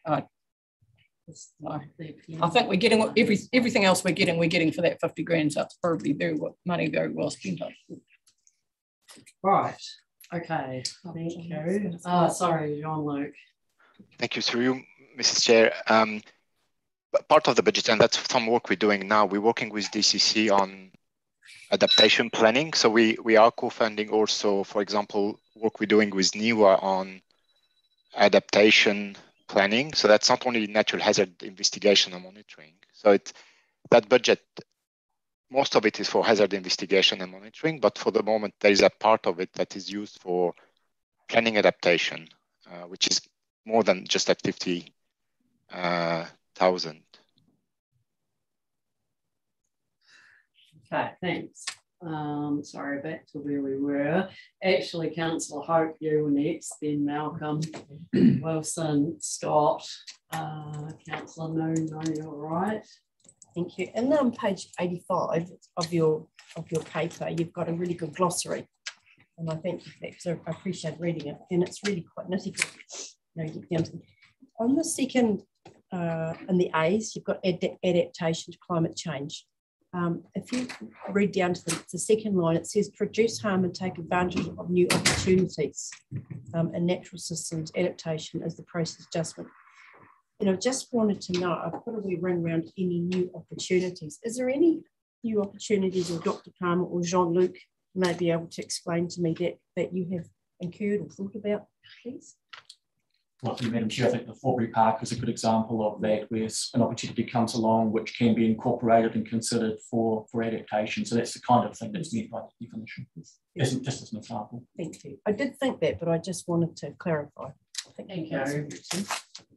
Councillor Malcolm. Oh, I've got so many questions. So little time. Mine's very quick. Go quick. Well, I'm very happy to move, but I had one question about the motion, and that's just whenever it suits, don't have to do it now, is the word likely, and before natural hazards and the recommendation 6, I think it is. I just would like to delete that, because I think I just don't understand. I mean, I don't know how you can do this. We have to have the natural hazards work, and it's the likely and the nice thought. I don't mean to be pedantry. I leave that usually to Michael Decker. Take it out. I'll just say, does it matter if we delete that word likely? Because I thought that was giving a message that I thought was unhelpful. Might double check with Jean-Luc Okay. on that. Jean-Luc. Jean-Luc, did you hear that one? It seemed a softly word that wasn't. You got that one? Oh, we can't quite hear you yet, Jean-Luc. That's what comes from modelling, Kate. So are we talking about the recommendation, is it? And the reference to likely? Yes. Just give me 1 second to find the... I would have thought we always would have to examine the wider natural hazards environment and to consider city-wide planning and infrastructure issues. I have no issue with removing likely. Yeah, thank you. And otherwise, I'm very happy to move them. I just want to make sure that people realise that we cannot ensure that the next council will endorse this program in the long-term plan. But that's, yeah, it is what it is. Yeah. It is subject to that. Are you sorry, John? Number 6. Is there any reason why the word likely should be in there? Needs to be in there. We took it out. No, that's all right. It can be removed. Thank you. Okay, sorry, Councillor Malcolm. Yeah, I'm just about organised now. Hey, so going back over the whole process of what we're trying to do here and the community involvement is, so you've got a phrase in this: over time, likely decades, this process will gradually reshape the mosaic. And also then you go on to say remaining in sync with community priorities and the ability of the community to absorb that change. So I wonder what you're actually doing to, and knowing a lot of that community in there, how you're actually going about communicating the timeframes, that these could be long timeframes, and ensuring that the community understands the programs and the thought patterns going over this, and also how are you actually evaluating that program that you've got in place to communicate that it's actually working? Thank you, Councillor. One of the things that we are going to be focusing on if the plan's approved by councillors will be trying to move some of the natural hazards and impacts conversations from qualitative to a quantitative space. So, you know, bad stuff is going to happen in the future to this is what we think is going to happen. This is when we think it's going to happen, probably in terms of decades, maybe not years. And this is what the physical impacts would be. So that work, getting to that granular level, is still to be undertaken.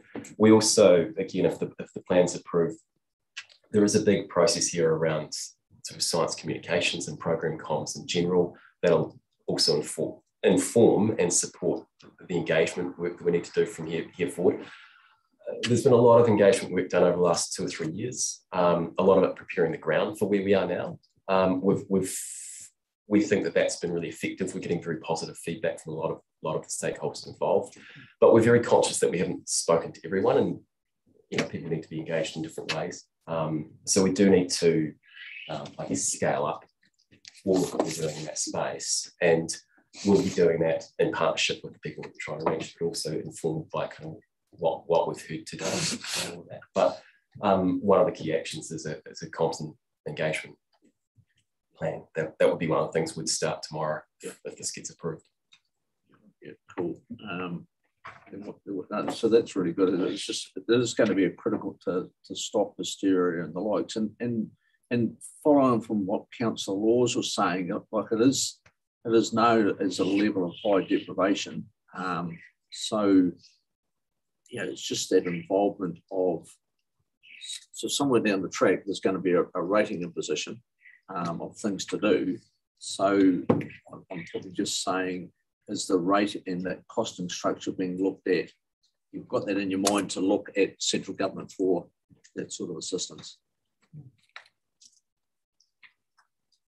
We've certainly got that in mind. I think we've got a lot of issues, a lot of challenges to work through, and I think that's one of the ones that's a little bit further down the list at the moment. And I think, as I said, you made a comment before around, we probably need to do a bit of work to start to quantify what those options could look like and what they might cost, and then start to have a conversation around, well, to what extent could that be absorbed within existing budgets and processes if we just did things a little bit differently, or and what would be the sort of residual cost that we would need to have a conversation with others. Yeah, an exemplar liquefaction area sounds like a good thing. We've got exemplar catchment groups and all that sort of stuff. Like it would be quite good for the government, central government to do it.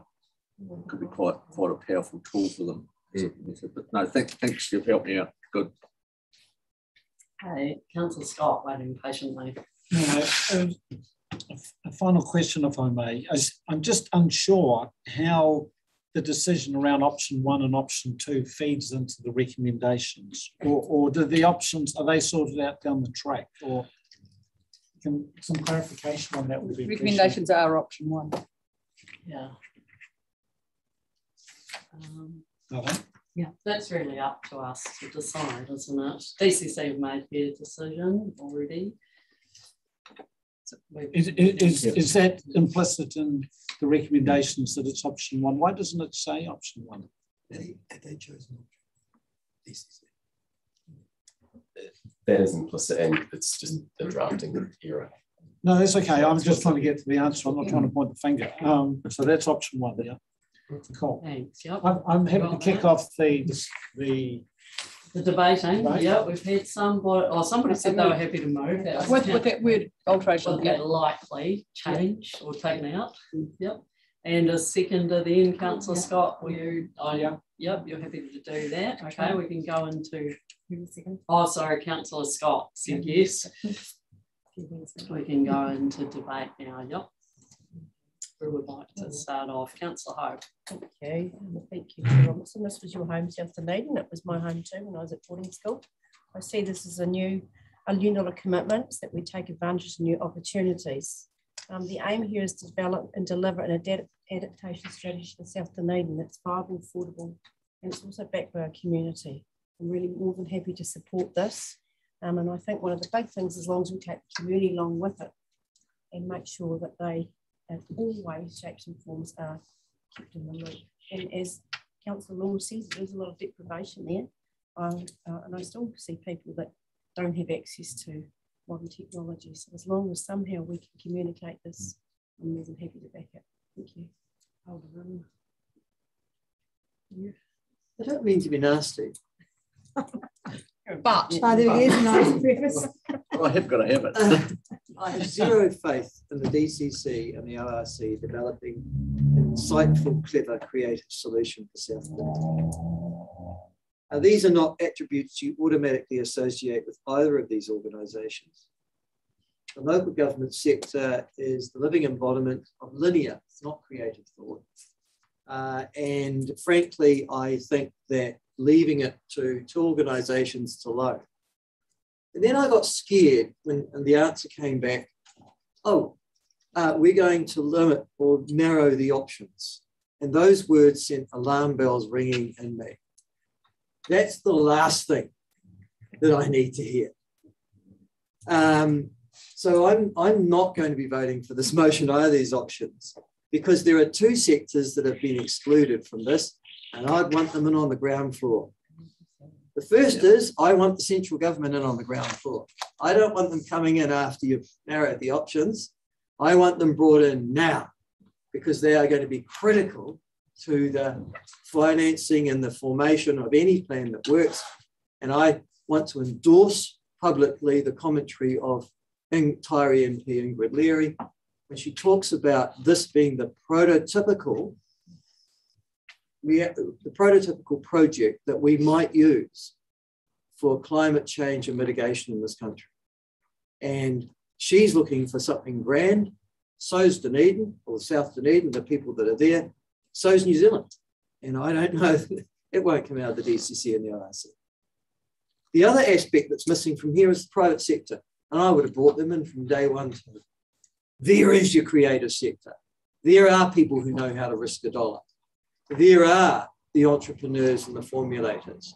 These are the people that I would have brought in from day one as well. They would be part of my leadership team. And I would, they are not in either of these two options again. And then I'm also being asked to approve an option which I have no funding on.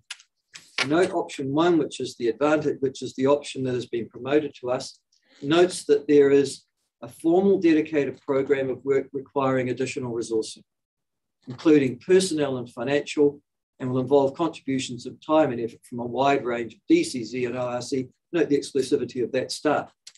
Where's the dollar? What's the cost? Eh? Where's the structure? DCC may have well selected option one, but gee, again, haven't they passed their contribution to the city over the last 10 years in terms of creativity? Boy, oh boy, you're not going to get much. I just want the public of Dunedin, and particularly South Dunedin, to petition both the DCC and the ORC, but particularly the DCC, to get the private sector involved and get central government involved here. If there was that sort of structure right at this, and we're not coming in 4 years later after the DCC and the IRC have knocked everything out, but if they were involved in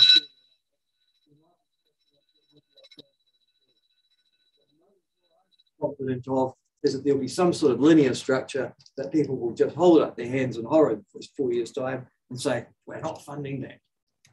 So I won't be voting for this. Sorry, Councillor Calvert and Scott. I'm not as harsh as Councillor Laws, but I won't be voting against this, but I won't be voting for it. I'm going to abstain. And the reason I'm going to abstain is that I don't understand it. I can usually read English all right, but when I put all the words together, it's like trying to understand what Leonard Cohen means. Each sentence might make sense, or the words, and then you put it all together and it completely doesn't take me anywhere. And if where it takes us, I have some sympathy for Councillor Law's position about getting central government in, and I see that, like in Christchurch when they're building a stadium, they have central government in straight away because they're wanting a quarter of the money from them or more if possible. And we're going to be wanting some money in from them, and so getting them in would be right.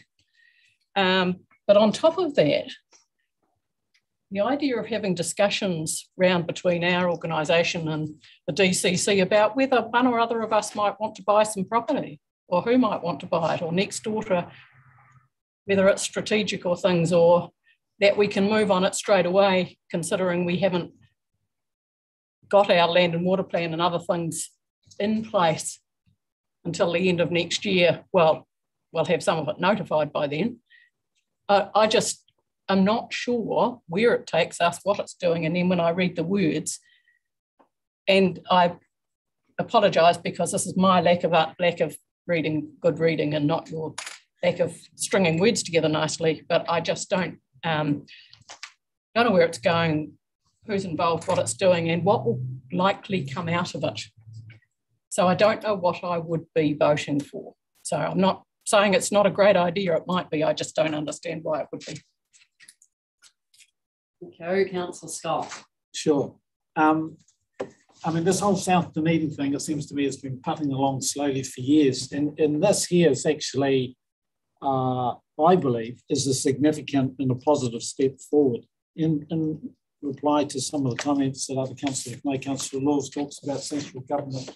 Of course, central government are going to be involved, but what this plan says is that first we need to establish a climate change strategy. We need to do our local work, our local thinking, and based on the central government MPS and direction for the type of work and expectations in these areas that's been referred to. So central government will be involved, but first, and at this time, we need to get our act together in relation to costs. My understanding is the costs were articulated, that it was in the order of $1 million split roughly 50-50, if I misunderstood that.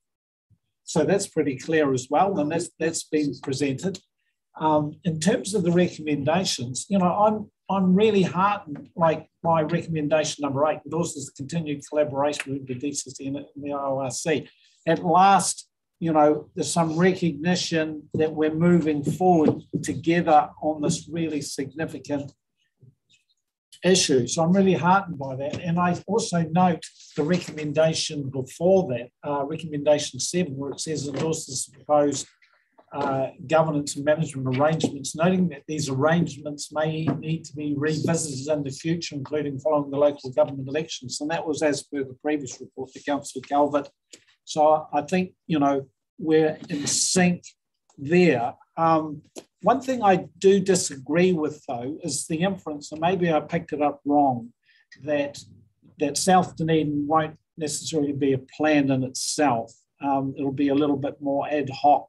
I certainly agree with integrating into our business, but I'd be surprised if there's not some type of plan in terms of South Dunedin, because I think it's going to take that type of plan as well as the strategy to pull in central government, as some councillors have alluded to. So we can basically say, this is our vision, this is our overall sort of plan, this is what it's going to cost, and this is what we expect our contributors to be involved in. And as Councillor Law said, central government is going to have to be right in there at that point and involved. So I don't see it as an ad hoc thing that just sort of organically sort of grows. We need a plan. And where do we need to look for an example? We just look no further than, say, Christchurch, where Christchurch has got a plan. And step by step, for example, one part of the plan, unfortunately, near the end, is the stadium. And, so they're rationalising the stadium debate. Are they going to spend 650 million or whatever it is? But there's still that overall plan and the stakeholders and the process and the vision and the priorities. And once you have that plan, opportunities like Forbury Park will just fall out of it, because we've identified, as opposed to it coming along and being forgotten about. But just going back to the start, I'm really heartened by a lot of the stuff that's going on. I'm really heartened that you said that in 2 years' time, we should be in a material position to impact on opportunities as they present themselves.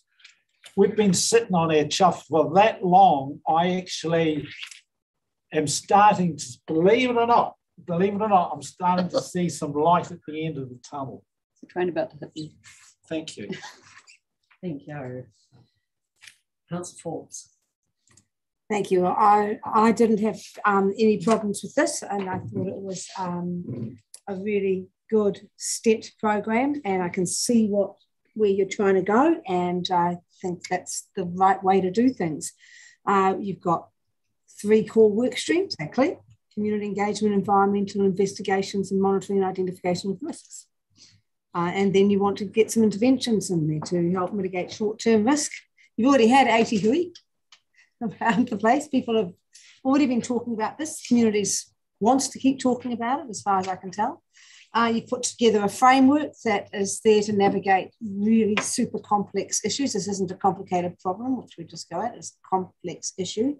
Paragraph 15, can't remember what it said now, but it seemed very important at the time, about how you're going to do this with your, I think it was 9 steps or something like that. And to me, it looks like good sense. And I think that when the private sector, there's nothing to stop them getting involved today if there's a dollar to be made. If there's not, they won't.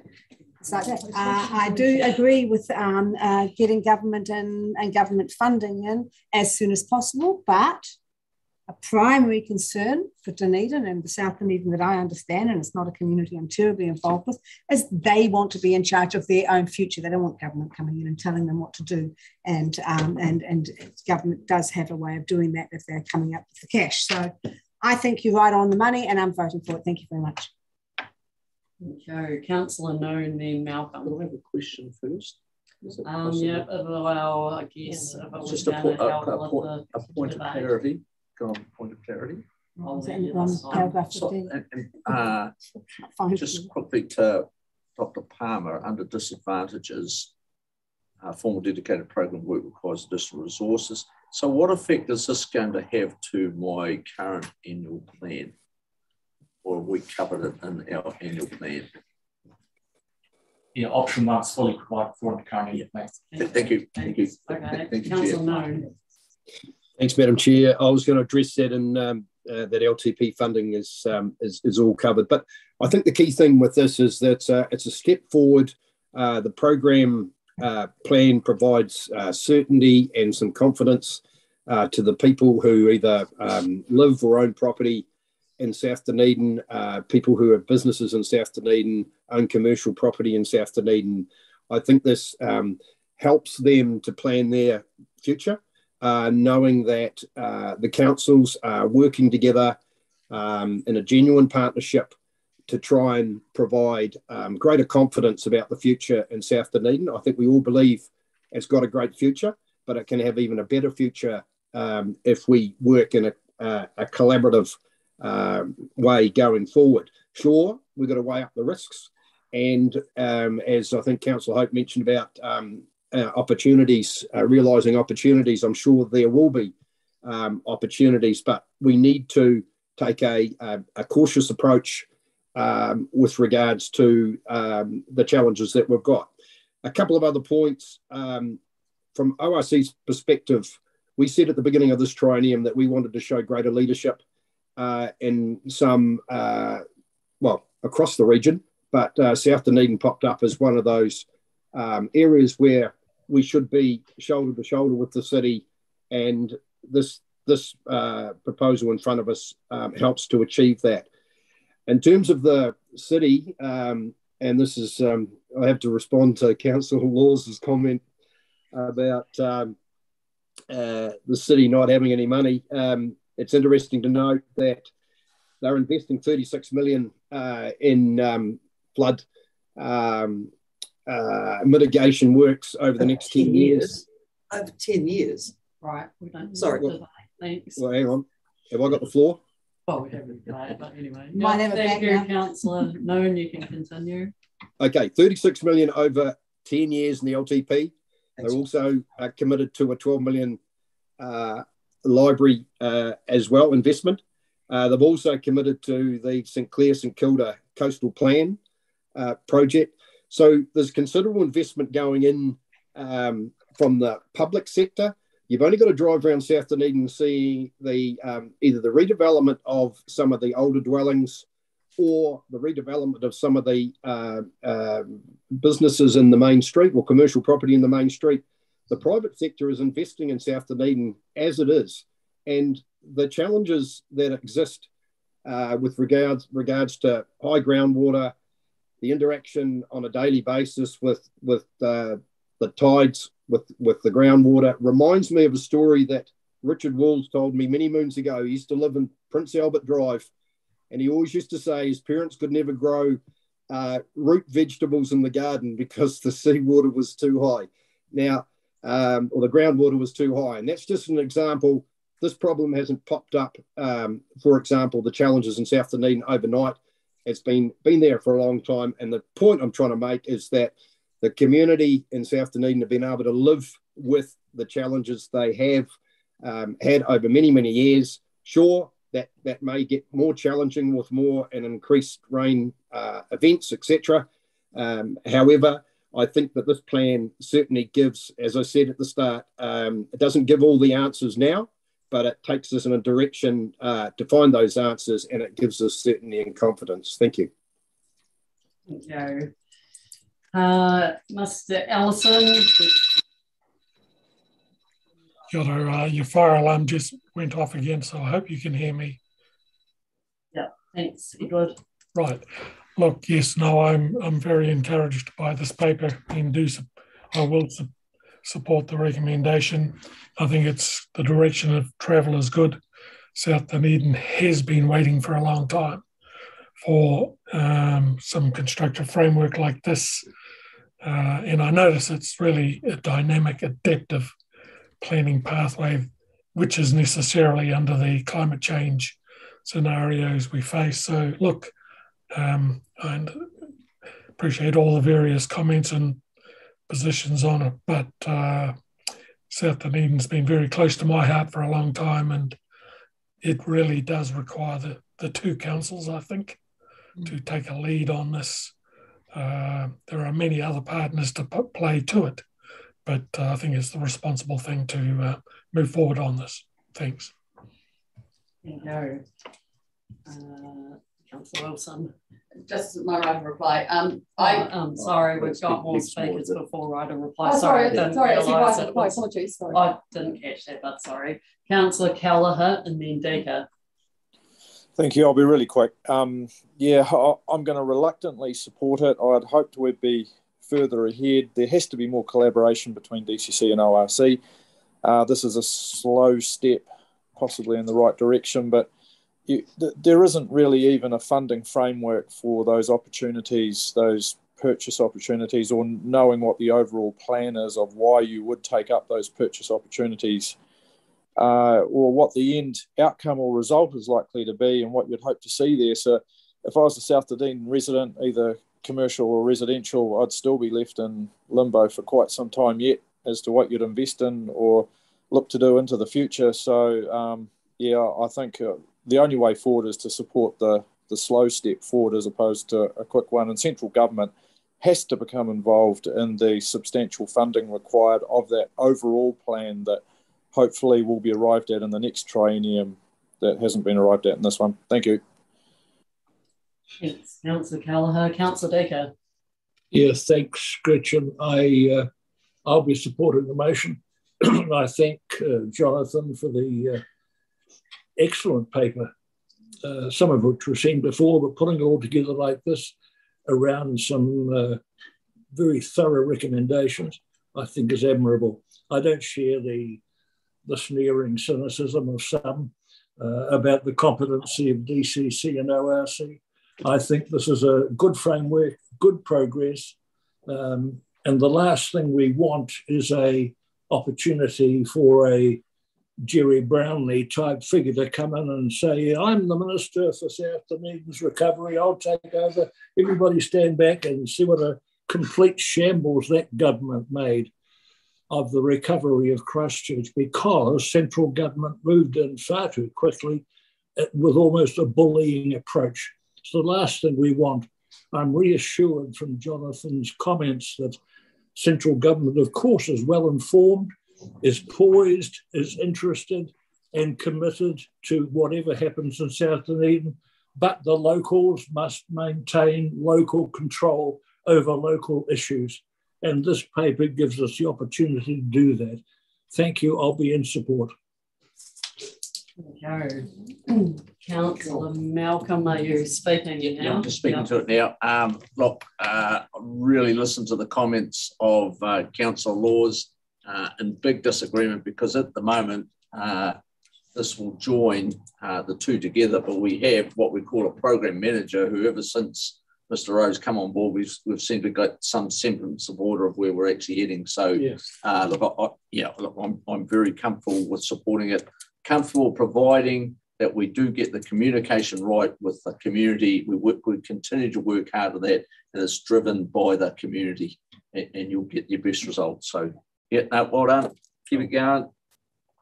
Thanks, Councillor Malcolm. Thank you very much, Jonathan, earlier on for answering all our questions as well as Jean-Luc and Dr. Palmer here. Yeah, from my perspective, it is a quantum leap forward from where we have been as councillors, from ignoring true underlying issues in South Dunedin and around basic human needs and quality of life.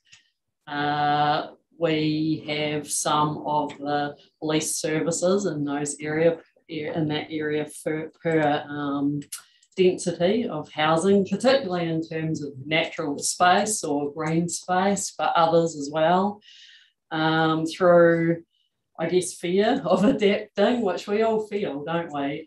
We haven't grasped onto opportunities to actually improve and do that in a fair way. And the strategy is absolutely outlining that those are the core values. So it's wonderful to see that, and wonderful to see that the DCC are embracing a partnership with the ORC on this, and that we're both investing into that already.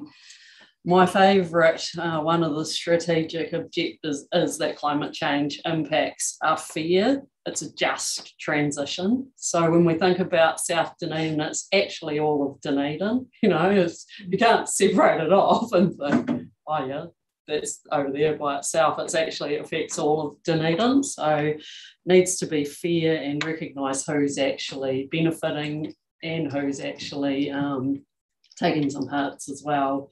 So that's really important. The dynamic adaptive pathway creates certainty where there is certainty and recognises that there's uncertainty in a really complex scenario there and adapts. But where we can create certainty, we need to, and that's what it does. And it's a we, and when I say we, it's community and partnership with us. And that's a process that we're familiar with in other areas as well and works well. So that's all good. I have a lot of, actually, I'm finding I have quite a lot of sympathy for Councillor Laws and what he said, and understand why he's voting the way he is as well. It makes absolute sense for us to be teaming up with central government.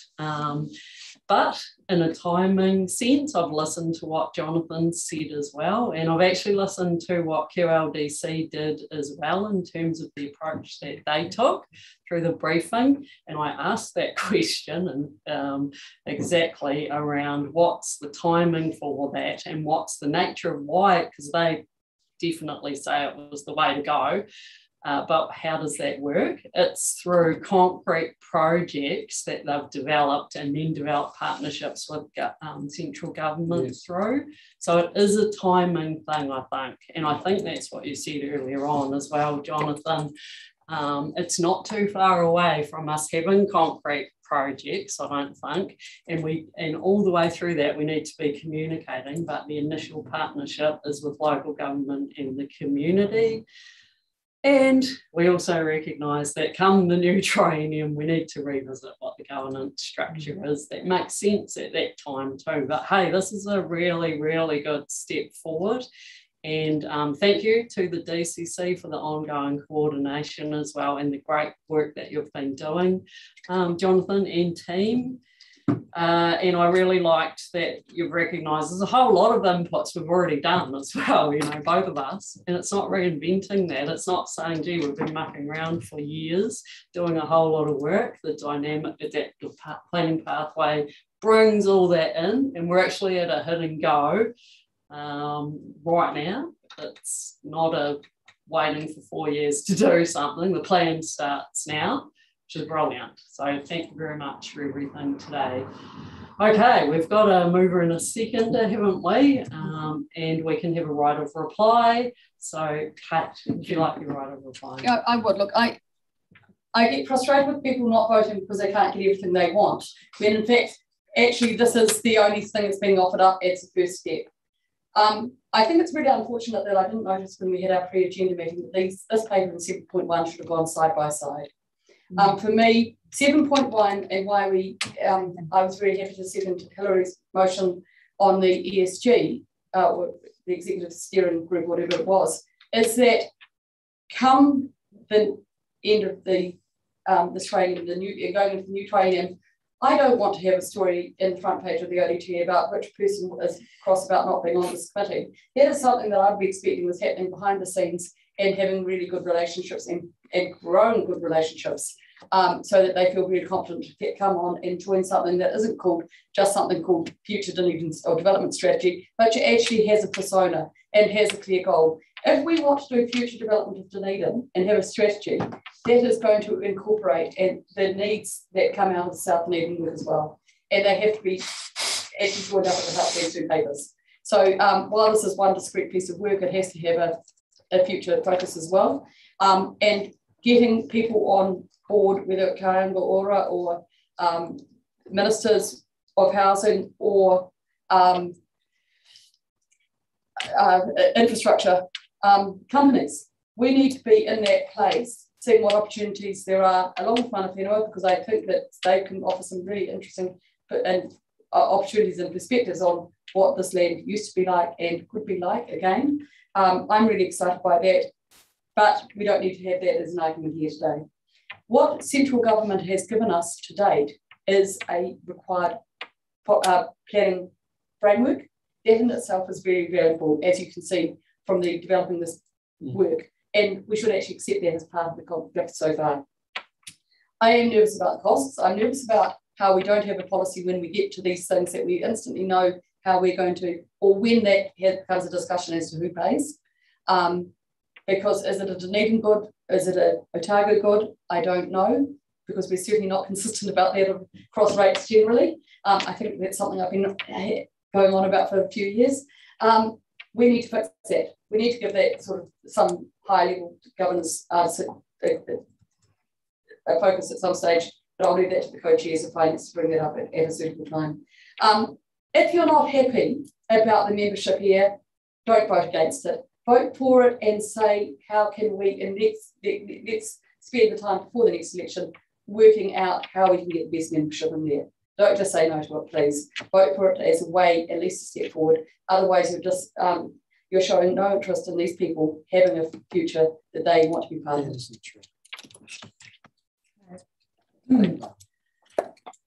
I think the debate's finished. Take the okay, order. Thank you. Everyone can vote how they want to vote, obviously. Thank you. Right. We do have the recommendations there moved and second already in totality. Yep. So we're taking them all then at once. All in favour? Aye. Aye. Aye. Against? No. Carried. Thank you. Thank you very much. That is 3 o'clock. Should we have a quick break? No, we're staying a long break. Anybody can do this, you can. We've got a 4 o'clock meeting in theory. We're not going to do that. Alexa, how are we going to do our briefing up?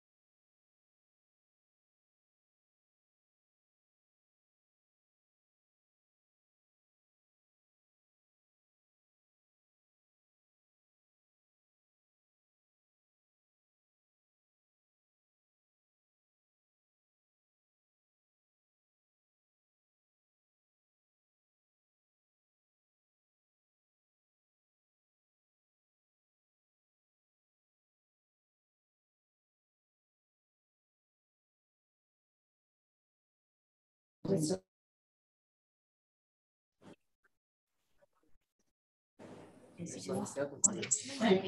everyone, reconvening our meeting. And we're on to 7.1 Water Services Bill, just recognising quite a few people need to go at about 4 o'clock. Thanks. How can that be true, Madam Chair, with the agenda that we've got? Yeah, how it is. We had others have been agended for another important meeting as well, unfortunately. Yeah, but how can that be true? Well, it is. So, we've got a meeting on Friday, we need to get up to speed. Which includes audit. We're on this meeting, thanks. Water Services Entity, Phil and Lisa Hawkins. Would you like to outline this one quickly? Thank you. Through you, Madam Chair, I'll keep this brief. Warren Hanley obviously is the author of this report, but is unwell, so you have me. He's online. He is online, so he will be there if you've got any questions. But effectively, this is a noting report to council to let them know that the Water Services Bill has come out, and there's consultation that closes on the 22nd of July. Staff have reviewed the bill, and I guess being consistent with ORC's input to date is that we're generally supportive of the intent of this bill, but we do note that there's a little bit of ambiguity, or it's not clear, I guess, as to the role of regional councils going forward, particularly from a perspective of where regional councils might need to be involved to provide a regional overview into the new water services entities around some strategic nature of water in our regions. And obviously the Water Service Entity Bill Area D is what we are involved in now, which obviously has 3 regions effectively, Canterbury, ourselves and Environment South involved. So what we are proposing is for staff to prepare a response to this, which basically, I guess, identifies that concern that there's not a clear role in the bill at the moment for regional councils, and that we think that's an important role we may need to play from a strategic perspective. But given the time of having to get a response in by the 22nd of July, we propose it would be a staff-led submission. Okay. Yeah, we seem to have 21st, 22nd July deadlines for all of these submissions. Thanks. Councillor Wilson.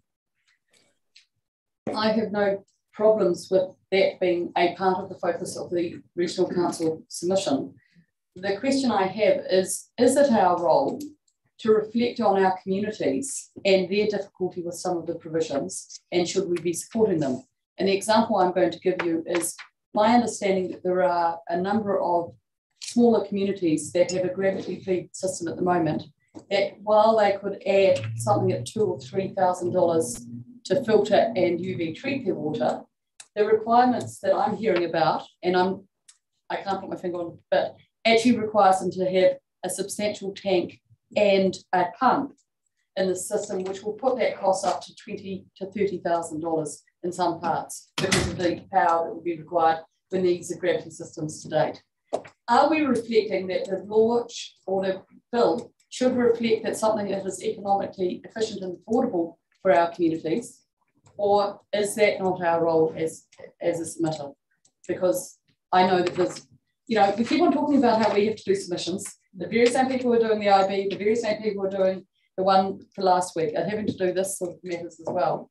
And we're not getting any context out or support for those communities for some of their very real costs. So, sorry, that's a bit of a talk fest as well. But in that context, are we submitting along those sort of lines to reflect the concerns of our communities? Can I just, Lisa, sorry, the submission is really from an operational perspective. So we haven't taken that aspect, but we can add something in that talks about, the ability of communities to actually access and implement and afford these types of systems. If you want us to do that, it's not a problem to do that. Well, yeah, and that's again the processes, because if we don't have the chance, we're given this today, to see the submission or to feed into those ideas, and maybe I should have done it in the last 3 days when I essentially had the report. I'm just not sure that the process is right.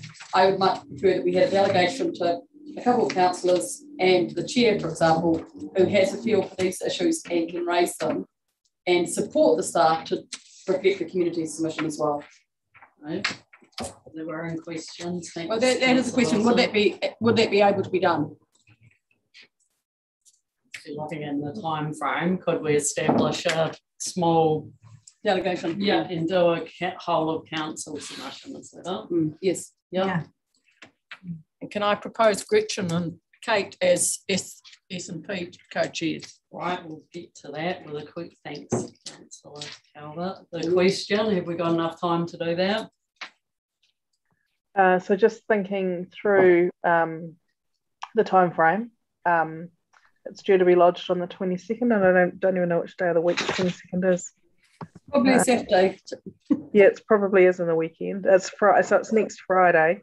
So at the moment, as the resolution stands, this would need to be with Pim by about next Thursday for him to sign off for Friday lodging. So that will require getting that done between now and next Wednesday.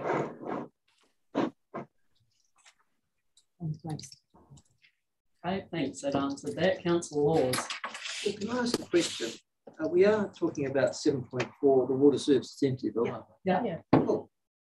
Because we seem to be considering this issue like it's, we're just going to concentrate on the details. The bill, in fact, the recommendation is that notes that staff will make a staff submission. So we're not going to make a submission at all. We're anticipating that there might be one. But then it says, if I take it to the staff submission is actually, here it is, clause 47. Anticipating that the bill will pass, it will not directly impact ORC's function and operations. That's fair enough. So it's really nothing to do with us, really. It's a peripheral, it's out there somewhere. But then it goes on to say, overall, ORC is supportive of the objectives of 3 water reform, as signalled in ORC's 2021 submission to the Department of General Affairs. I'm not aware of us ever having a policy discussion around this particular table, ever, on the 3 waters reform process, ever. So I can't, the idea was this is the staff submission on the technical aspects of the bill. That's completely different than the policy issue, which is this 3 waters reform fit for purpose and a good thing? Boy, I'd have some very strong views on that, but I've never been asked it. I've only ever been asked, and we're only asked to think, if this goes through, what are the technical features? These are the ways you can improve it from a technical point of view. But I have never, ever been questioned, and neither does the ORC have any policy on whether 3 waters is a good thing or a bad thing. Not sure this is a question. No, well it is, because at the moment, the paper that's come before us says it's supportive of 3 waters reform. And I'm sorry, but we've never had that. We've never had that. Objective doesn't take a position. No, it's not what it says here. Look at clause 47. Clause 47. Under legislative and risk considerations, it's the second sentence. Can I just clarify, Councillor Laws, that should say ORC staff. Apologies, that's been missed out. Well, when did you guys get together and make a policy decision on this? No, the submission, it wasn't a policy decision. I'm just trying to track down the submission from last year for you. But it was about the impact on apologies, just on how it affected our functions and operations, as opposed to being a policy decision that could have been reworded. Let me get this right. ORC staff don't have positions on policy. ORC staff have positions on operational issues. So if this legislation goes through, how are these technical things going to be worked out? That's what ORC staff have. ORC staff do not have views on policy. At that point, you draw yourself into direct and absolute conflict with governance. It's governance to determine whether or not something is going to be of policy relevance and have a view as an organisation on policy. You don't have one wing of ORC hiving off and saying, listen, we support this policy. It doesn't. It says the objectives. It supports the objectives. It doesn't make it. You've just heard the clarification. The ORC staff are supportive of the 3 waters reform. No, of the objectives of the 3 waters. Exactly. That's a policy issue. If you have a look at the objectives, they are in clause 13 of the bill, Brian, and they are clearly a political or policy statement.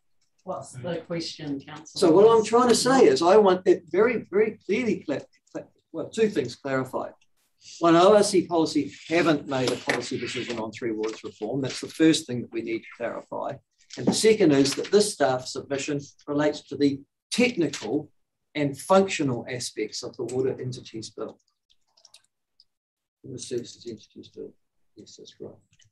And I want that clarified in the motion we passed and what we're doing.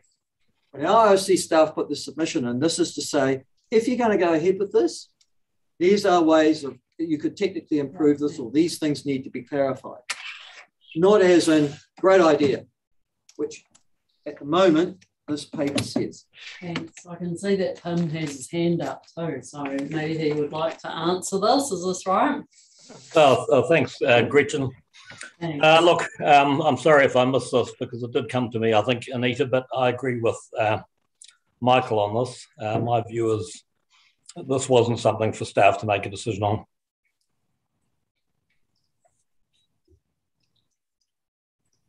Can I suggest a Councillor Calvert?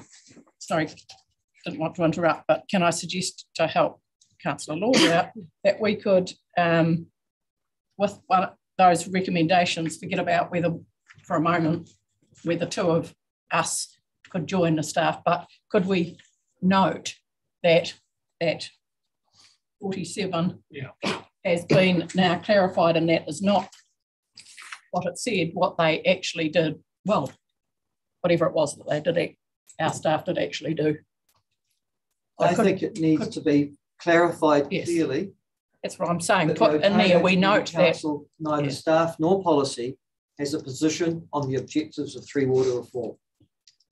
That any submission that we place is related to the technical application of the bill were it to proceed in its current form.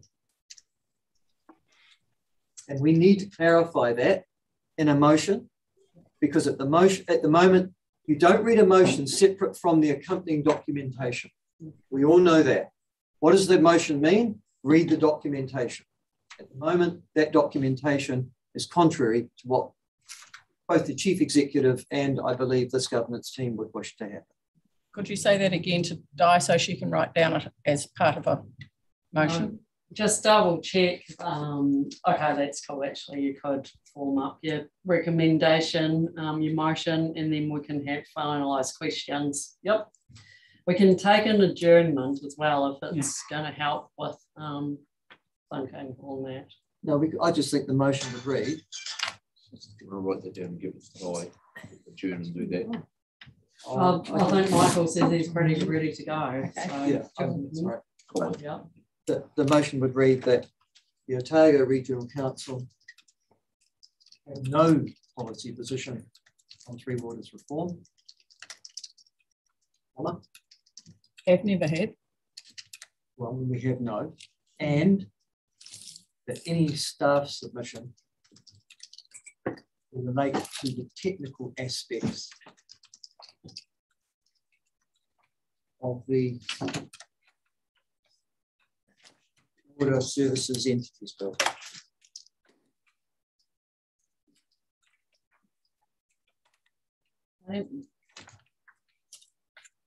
Councillor Scott, is this a question?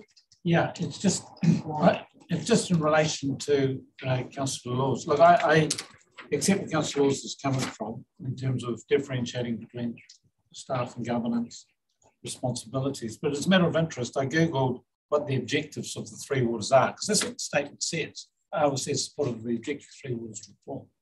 And what it says is safe, reliable drinking water, better environmental performance of wastewater and stormwater services, efficient, sustainable, resilient and accountable multi-regional sewage services, making it affordable for future generations. I'm not surprised that we're supportive of those objectives. Can I answer that? Have I got the multi-regional. Because can I just point out to Councillor Scott that the operating principles of the Water Services Bill are in clause 13.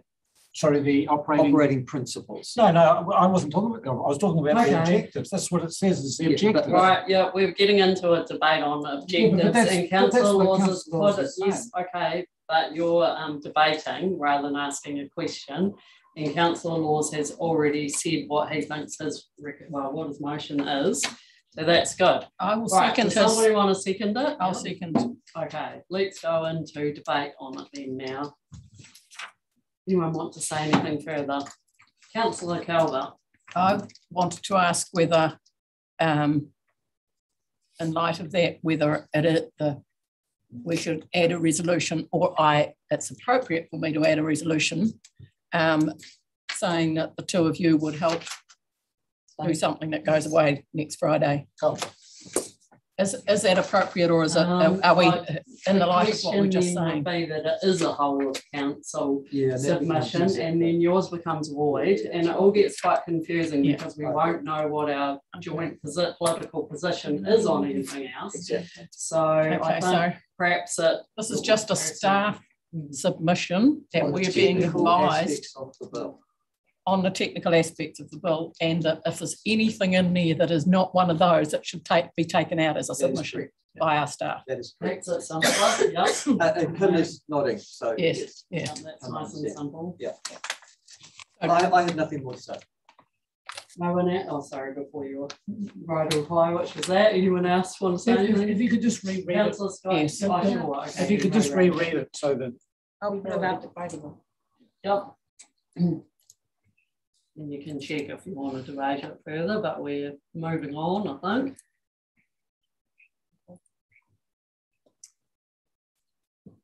Staff submission.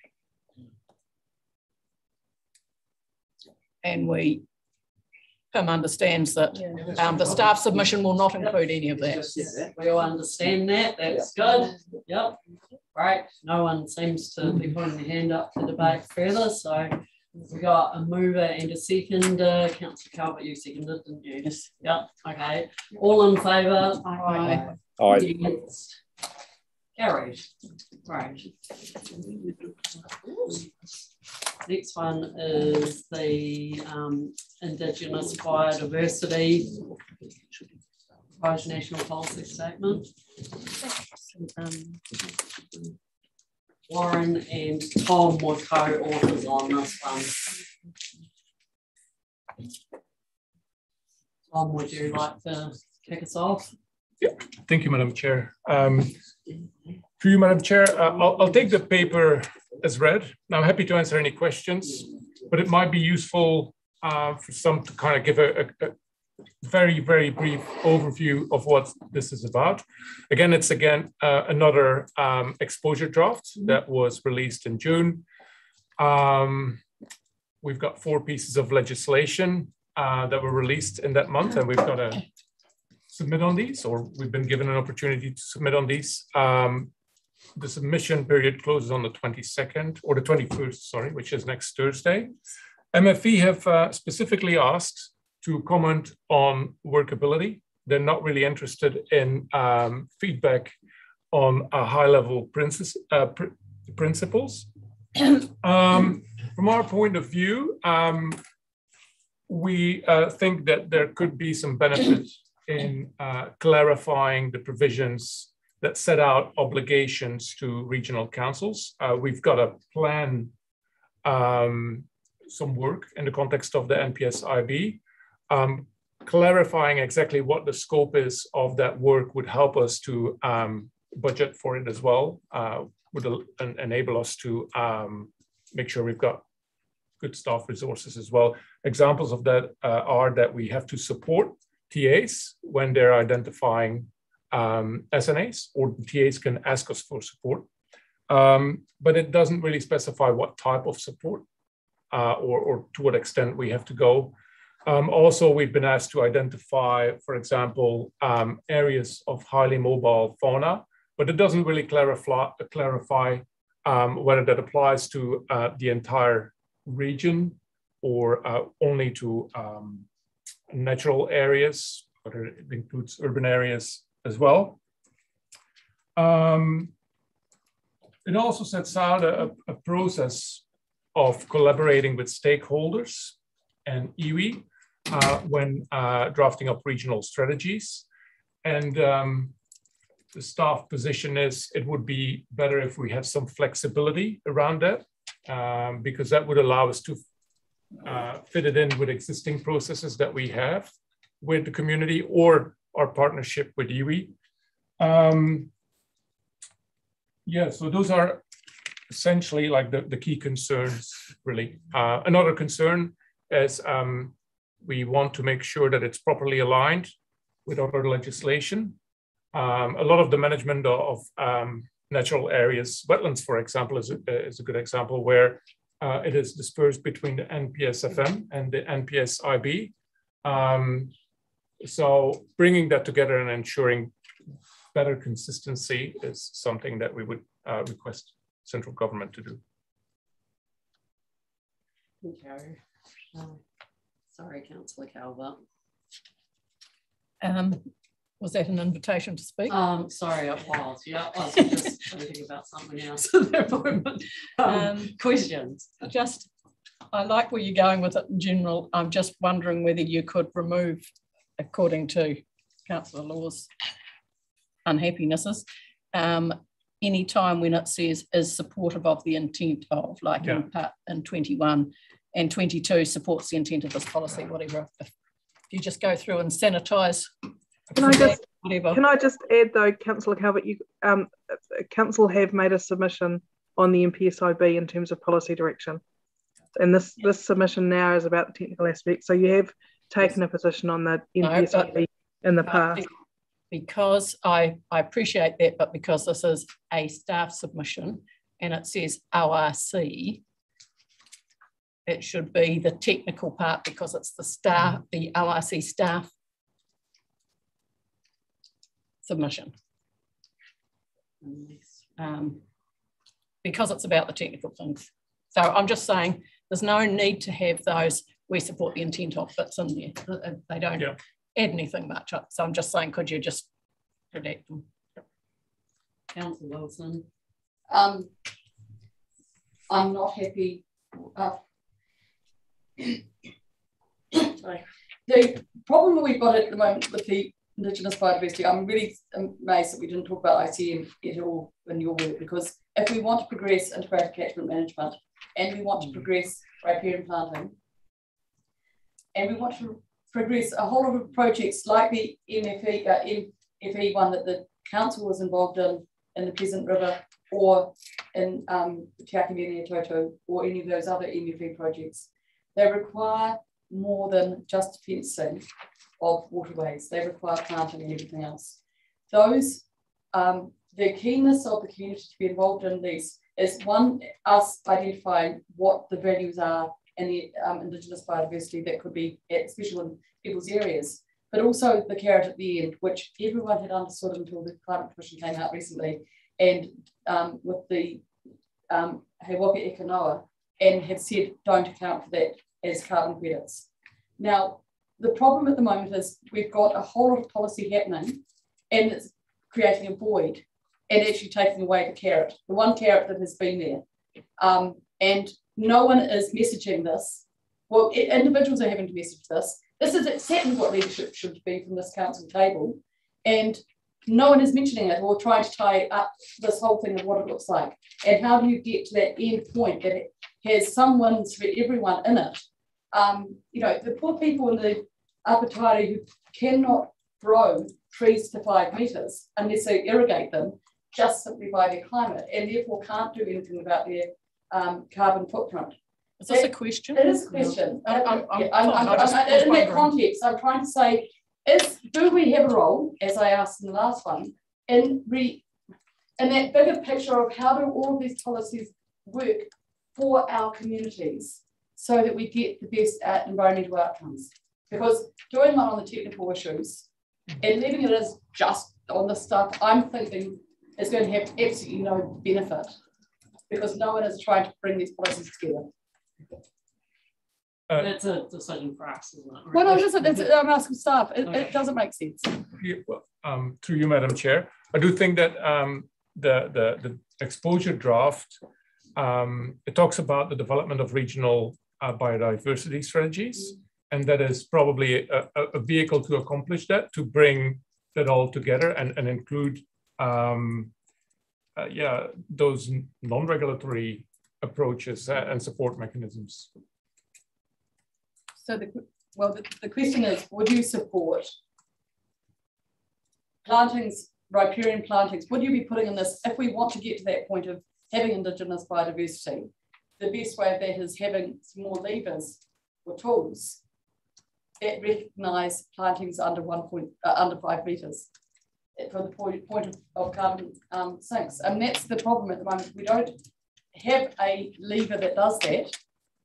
And I don't know where the government's going to go on the Climate Commission recommendation on how Waka Economic, there's a huge gap here. That's a policy direction though, Councillor Wilson. That would be quite hard for staff to Are we able promote. to have a resolution for a brief governance submission along the lines of what Councillor Wilson wants? You can have any motion. Would that be useful? Really? Yes. Tom, you had your hand up before. Sorry, you're just eating now. That's the worst time to. You have your hand up now. But I was just going to say, while Pim's getting his mic ready, there's that MFF explicitly asked not for any comments on the policy. They only want the workability. It's not to say you can't do it, but I don't know how much traction it will get when they've explicitly said that's not what they're looking for. So it's up to you. Thanks, Anita. It's just not going to work. Yes, so my hand up was up a little bit earlier, just because there was, I think Hilary was trying to compare this to something that happened just a moment ago, but I didn't necessarily see the comparison because Anita was quoting an ORC position, which is okay. So just to clarify my position, I'm not really very keen on staff submissions at all, frankly. Because the risk of a staff submission is then you presumably could have a council submission which would be different from the staff submission. It doesn't make sense to me. So my preference would be always to have an ORC submission, and I would rather let the delegation was to the chair or somebody else to support staff with that submission. But if you're going to have a staff submission, I don't have a problem with the staff quoting an agreed position from the council, as long as that position has been agreed previously. I think the issue that Councillor Laws raised earlier was that it wasn't actually an agreed position, and therefore I wouldn't want a staff submission saying something which council might have a different view on. In light of that, if I may just follow up again, put those threads together. Since Anita has advised us that what they actually want is technical advice anyway, then there's no harm in leaving out anything about policy and the submission that's made anyway, because it's just requesting technical stuff. So that's true, Hilary, but it's still my view that staff are allowed to put into their submission something that the council has clearly agreed on. Yes. If it's a previous vote and it's a previous policy, it's not harmful. I think they are. I'm just saying in this case, if it's not a policy thing. No, if it's not a council policy, we shouldn't be telling the public through a submission that it is one. Council style. Just want to support Kate, actually. It's not, I know from a practical perspective, it's not just about the ability to grow native trees to 5 metres. There's also a width constraint of 30 metres. There's some practical things there, but I think the key point that Kate is making, isn't it, that if you want to support the planting of native plants, then the carbon policy needs to be integrated and fit for purpose as well. Yeah.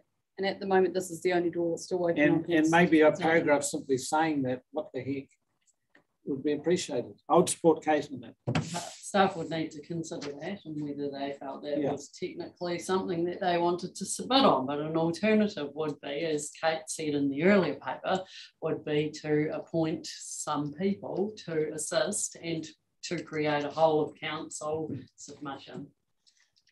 So we would need to get to see the submission, I suppose, and to agree and add anything by Wednesday, I think. I'd make it a one staff council submission. Yeah, that's the idea. So there's that as well, but we need to move that. I'm happy to move that there be one staff councillor and ORC submission. He's got his hand up. Just before you move anything, I want to just make sure he's not urgently waiting to say more. No, look, I agree with what I think Hilary's about to say, which is an ORC submission ORC submissions should be from the whole of ORC. I don't know why there would be any other sort of submission, because it sort of suggests that there might be a staff position which differs from the council position, and that should actually never happen. So sorry, thank you. Albert, yeah. So my resolution would be that we lodge an ORC submission that it is as described in this paper, with the addition of, whether or not they want to hear about them, with the addition of whatever, and do we want 2 people or 1? I don't care.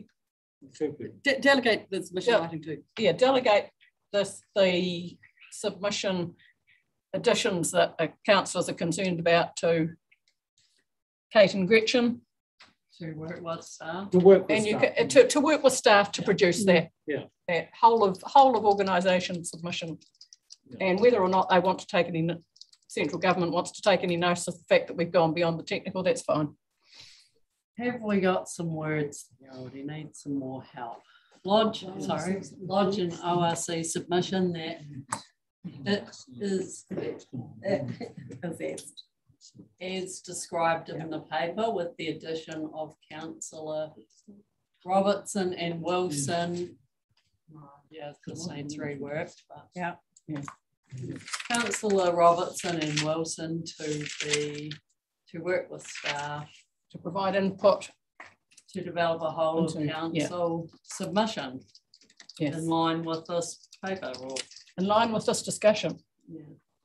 Just a question of Tom. So this, what the ministry is saying, they're looking for submissions based on the workability and the technical side of things. So we're simply saying, as our position, is that it actually won't work because you have not allowed. Yeah, I think what we're trying to get in can be put into that framework. Through you, Madam Chair. Yes. Well, what we're saying is it would work better if, for example, you did this and that, make it better aligned with other national direction, clarify what our roles and responsibilities are. That's good. Thanks, Tom. Yeah, thank you. Sounds great. Have I got a We second? need it. Yes, I was about to say that. Yes, I am. So, have we got a second? Councillor Scott, brilliant. That is a record. Those 2 agreeing at that stage. She abused me in the smoking room, or even. You can't put both those in the same sentence. You please. can. We've just done that, so that's good. So all of the rest stay the same. I'm about to read it out again to ensure everyone knows what they're debating now. Oh, you're going to put it up? Good. Yeah, that's cool. Oh no, she's just deleted the whole lot. It's coming back. Just give me 1 moment. Thank you. It's coming.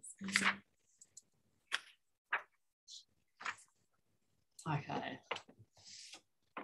Lodge an ORC submission as described in the paper, with the addition of Councillor Robertson and Councillor Wilson to work with staff.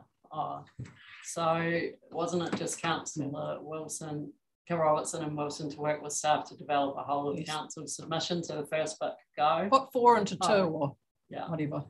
Sorry. So all of that first bit before Councillor Robertson could go. Okay, just so much. And then pop it into 2. Yep, okay. So we need a word in the Strategy and Planning Committee. Oh, okay, yeah, sorry. And then it would take out staff from 2. That proves the lodgement of a submission signed by the chair. Councillor Robertson and Wilson are approved, appointed to work with. Yes. Yeah. Can I just ask Tom a question? Yes, we'll allow that. You keep getting it right. Tom, just on number 33. Current budgets, you've got current budgets and work plans do not anticipate assisting territorial authorities on mapping and identifying SNAs. So the question about that, so if I tacky ring you up, and say, well, actually, we need a hand to do that. Do we just go and do it, or have we got cost recovery? Warren, you might have to, you can maybe correct me, but to my recollection, there is no cost recovery clause included in the draft exposure, in the exposure draft of the NPSIB. It just is a simple statement that TAs can request assistance from regional councils with identification of SMAs. Yeah, there's no, that's right, Tom, there's no cost recovery. It would be at our cost. It would be an unbudgeted and unplanned piece of work. So what would the option then be? Like, I've got no budget to do that. You'll have to get a consultant, is it? Or yes, we would either have to. So I was just going to say, we'd either have to reprioritise another piece of work and stop doing something that we're doing, or come back to council or look for budget elsewhere cool. To do that. But as a general rule of thumb, you don't go, we're trying to get cost recovery. Okay. Yeah, that's We've got them over in a second. Any further questions at this point would have to be dealt with privately. We're going to put it then. Yes. All in favour? Aye. Again. Carried. Carried. 8 minutes for the next paper. I'd like to say something from that direction. Yep. We have, okay. Summary of feedback. Gretchen, Edward's got his hand up from that last paper. Oh, okay, sorry. Oh, yes, have you got your hand up for a reason at this point? Yeah, I did. It's probably too late now. I had trouble with my screen again, but it was really clarifying that the paper that staff had put up, there was no disagreement with the contents in that paper, because there was questions over. Yep, that's good. That's a good question, but we've just passed that it's in line with the paper. So good. Yeah, thank you. Thank you. 7.6 summary of feedback received and policy guidance from the the region-wide policy direction from our workshop. Yes. Tom, are you going to be the person here, or Anita, or how are we going to do this? Madam Chair, I'm happy to kind of briefly. I'll let Tom go for now. Briefly introduce it. Thank you. Essentially, what we've done here is over the period, I think September 2021 up until April, we had a series of workshops with councillors and EV representatives, where we asked them for guidance, policy guidance on a number of topics that would be included in the new land and water plan. On most topics, we came to a kind of what we call a settled policy position, where EV representatives and councillors came to a common view. But on the last workshop, staff asked us to collect some further information on 3 topics. One was around what is the management approach for industrial discharges? What is the overall approach towards the use of consent review processes versus consent durations, specifically short-term consent durations? And the third one was use of water storage in the context of renewable energy generation. So what we've done in the paper was just to come up with a recommended policy guidance derived from the feedback and the further investigations that we've done. And we would kindly ask you to either adopt it, or we're happy to take further comments as well. Yeah, thanks. In light of the timing restraints, but also a good process here as well. I'm not sure whether we're going to need heaps of questions here. We're probably better to move something and then debate, but we can't, if there's some, cool, yeah. Well, I was just wondering, we're going to be rushed. Is it absolutely critical, Tom, we decide this today? Is it going to probably. Probably not. Operationally going to affect you? No, we've got plenty to go by. So I was just wondering if you wanted to save time, you could just put this to the council meeting or put it on the agenda for the council meeting and move on to the next item. Then you don't have Ed's input. Oh, well, if there's any input that they'd like to make, then invite him to do so. But I'm just saying, I'm just looking, I'm aware of the time you're off and Kate's off and stuff like that. And I'm thinking this is actually quite an important issue. It's not something you want to skimp over. It's going to set our policy for it. Can we come back and have some proper time with it at a future council meeting? That's all it's just a suggestion. So through you, Chair, the only timing implication is we need to kick off the region-wide provisions. Yeah. So I don't know if there's a way that you can split the recommendations at all. If we could have the noting recommendation and hold the other one over, I don't know if you can do that or not. Maybe note the paper and then hold over recommendations. Or hold over recommendation 3 and recommendation 3 comes back to council and move the other 2. I don't know if you can do that, but we need to start on the region-wide engagement with our stakeholders, that's all. I'm like Councillor Malcolm. I've got a number of questions around this too, and I don't want to. What about tomorrow morning? We've got a meeting. 8-9, but we'll do something late. Possibility. Initially, the paper was going to be presented to the governance group. Oh, That's what I'm saying tomorrow morning. So it could go to council, full council. So what do you think? Go to the governance group tomorrow morning. They can't make decisions. The one I want to go to another day would be the using consent reviews as opposed to consent duration. Yeah, I've got 2 or 3. Yeah, that's exactly that area is the one I think we need a decent. We've had a proposal that we let it, refer it to the council meeting, I guess is really it.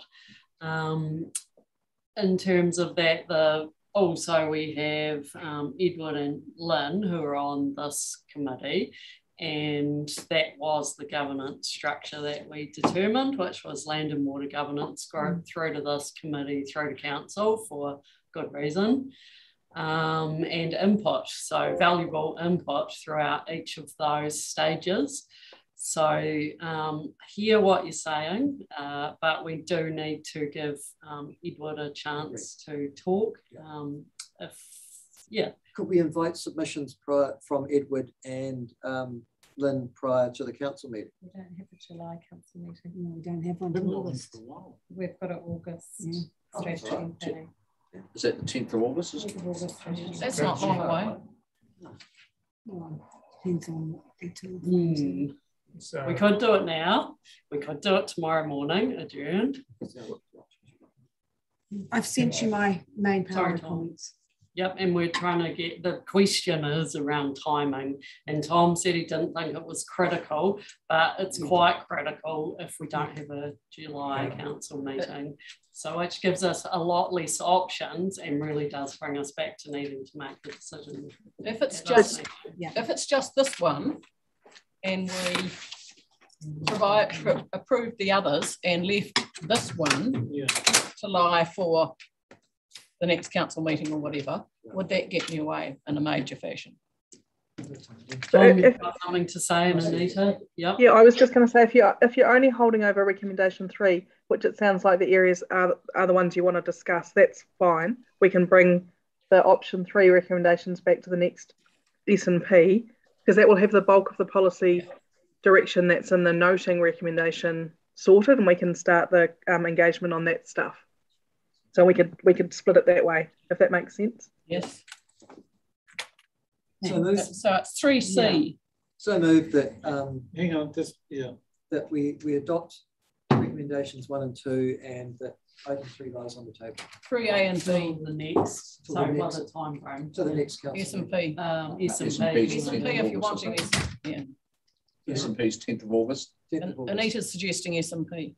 Okay, all right. So that would be Nita, wouldn't it? I'll second council. And seconded by councillor. Yep, we've got 3 recommendations, just waiting for that to be captured. So we're doing 1 and 2 and 3. 3A and B. 3A and B. And C is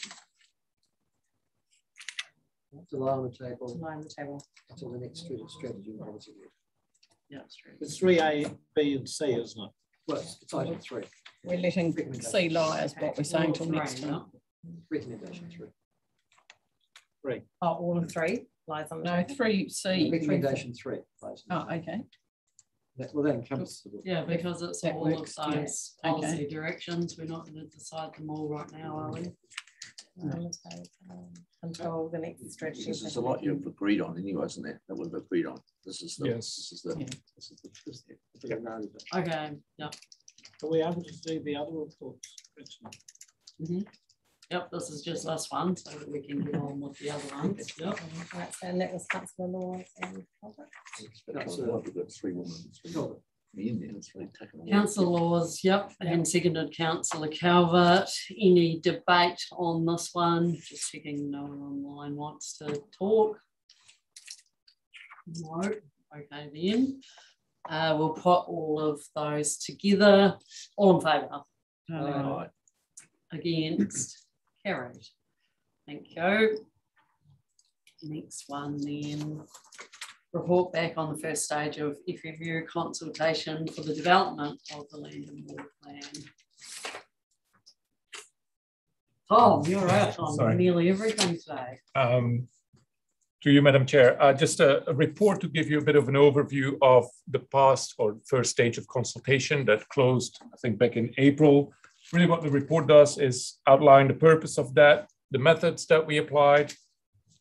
We also gave an overview of how many responses we got and a bit of a stock take, like the lessons learned. Obviously, that the methods that we applied during that consultation, if we can avoid it at all, we would broaden it up and probably still keep an online component, but complement that with in-person meetings going forward.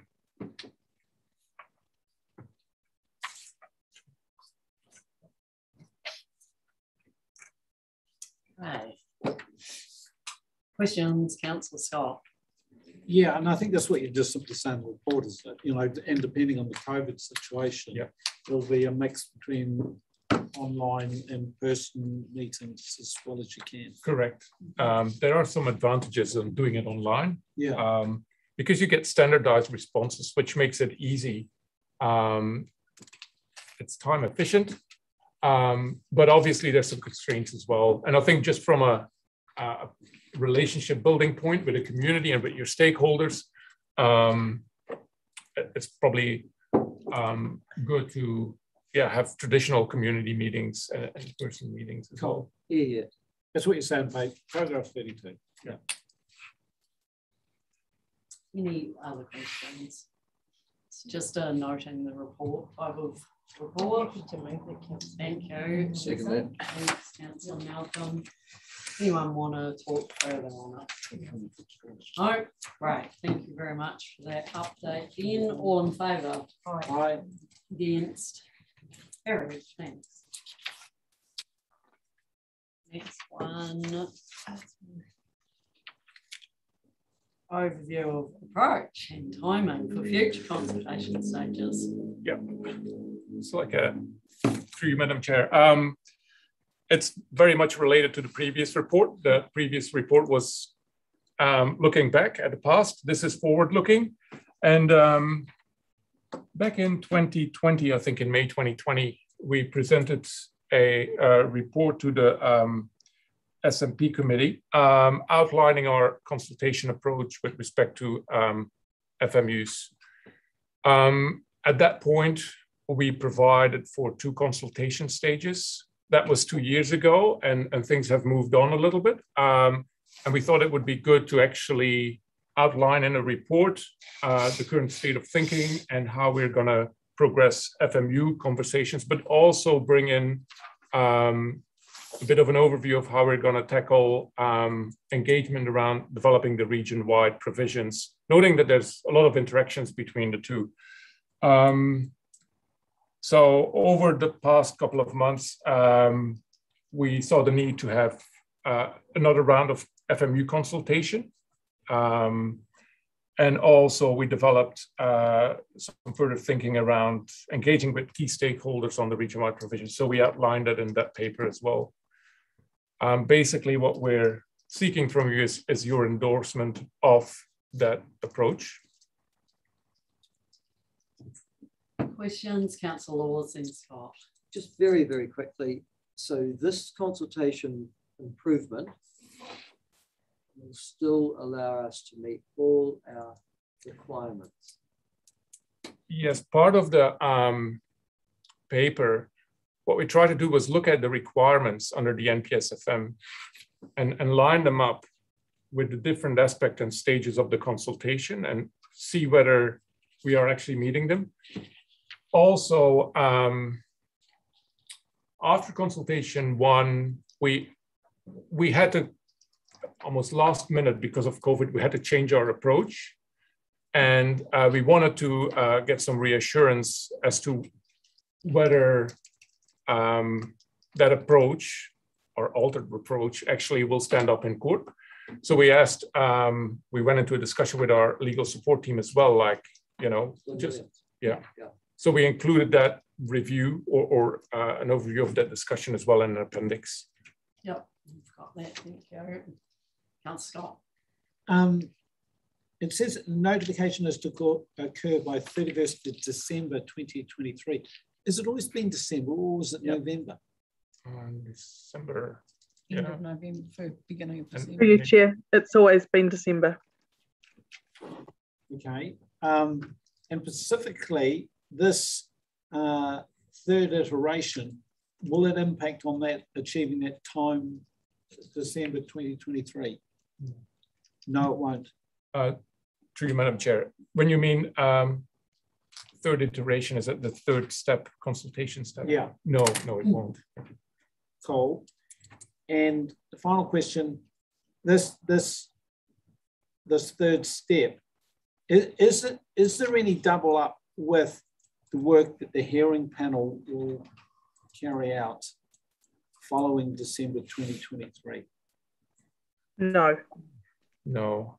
Sorry. Can I just look back to one question, Councillor Scott, about the timeline? The extra consultation step doesn't alter the timeline, but you'll note recommendation 4, and that is the Ministry's periphyton guidelines, which there's a paper going to governance group tomorrow that's going to directly address that. How do you mean directly address that? Impact on that? There are now timing issues, yes, not as a result of the consultation, as a result of MFE's guidance. Councillor Kelleher, then Calvert. Thank you. Very quick question. Table on for items or clause 17. Why have the rural sector been excluded from landfills and cemeteries, given that farm landfills and silage and composting are included? And then I suppose you could also ask the same question around stormwater and wastewater discharges if you're looking at long drop and composting toilets and some other issues with stormwater and wastewater that could apply to farm buildings. Look, we're happy to include those. Yeah, probably a bit of an oversight on our behalf. It was just to give you a bit of a feel as to who we are going to consult with or engage with. But yeah, happy to add those onto those topics, those stakeholder groups. Okay, great. Yeah. Thanks, Tom. I'll just add to that one of the reasons we wanted for you to have the table is to identify the bits where we might have inadvertently dropped people off. So that's useful. Thanks, Councillor Kelleher. Right, thank you. Thank you, Councillor Calvert. Two things. The thing that Anita referred to a minute ago, can we have that? One of you's got the new template or the new something that you were going to present tomorrow. Can we have it today? Can we have it in today's? You were thinking that you might be able to talk to it or something. Can we have it? The template report is the next item on the agenda. Oh, the new one.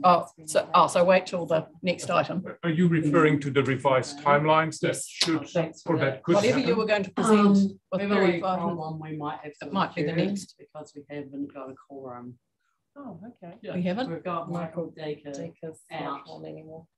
So Yeah. Can we have a quick election for We when could ring somebody to make sure they come back online, but we'll need to adjourn while we do that. Okay. Yeah. Is six a quorum? We've got Edward.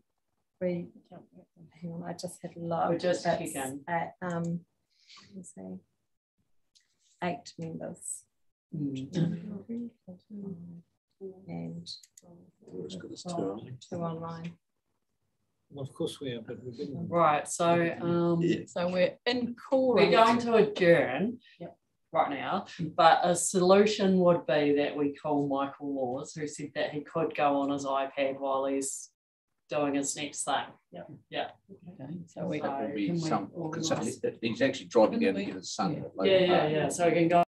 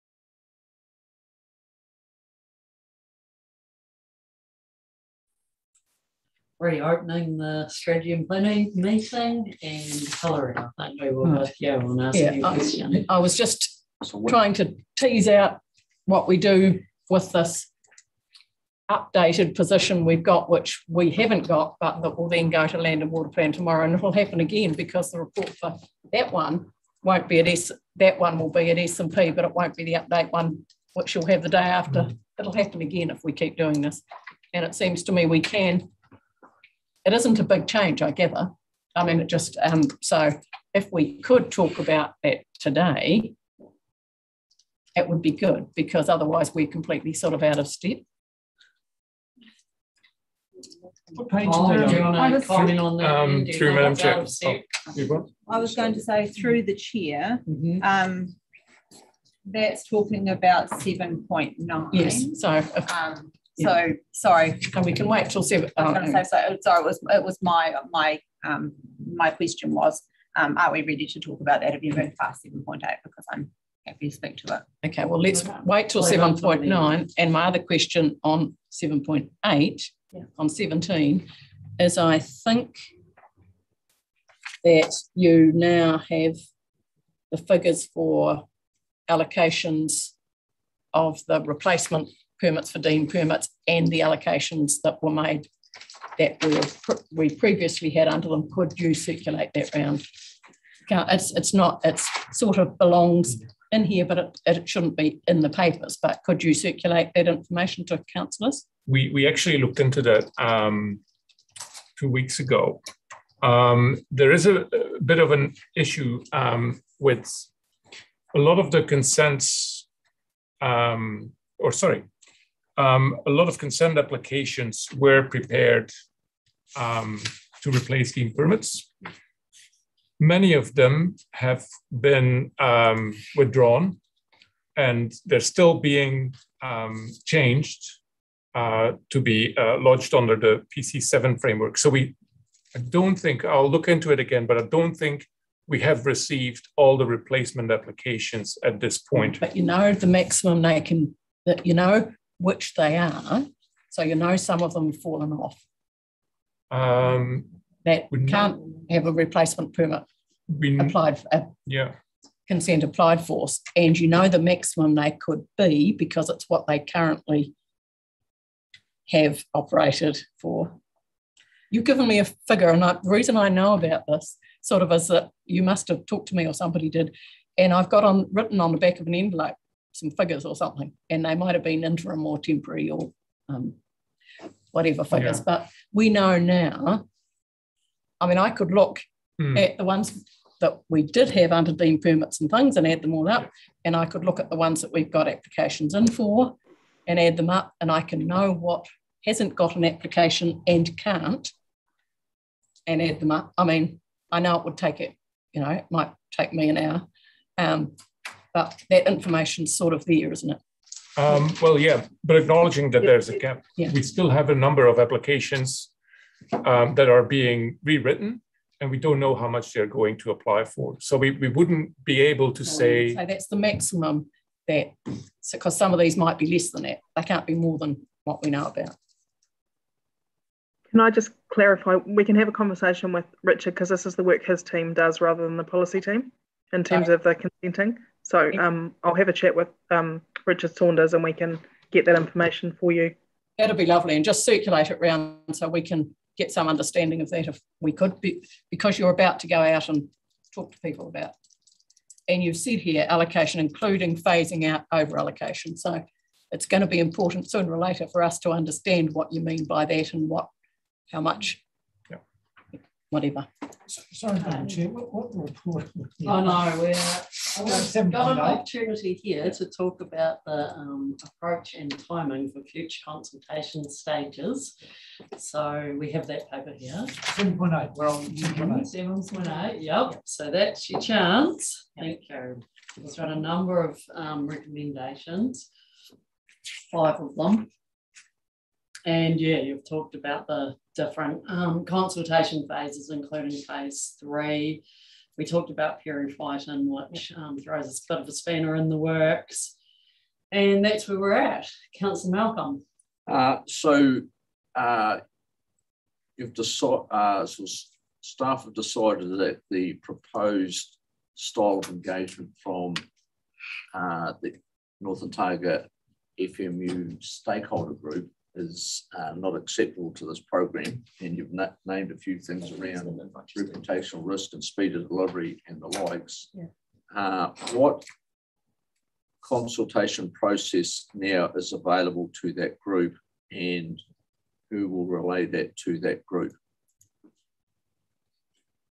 So what we are planning to do is, when we consult on the region-wide provisions, we will ask the catchment groups within FMUs to initially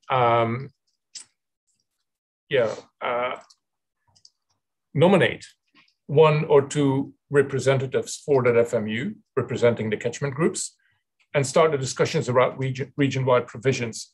As we're developing those, like I said, there is a strong link with the FMU work.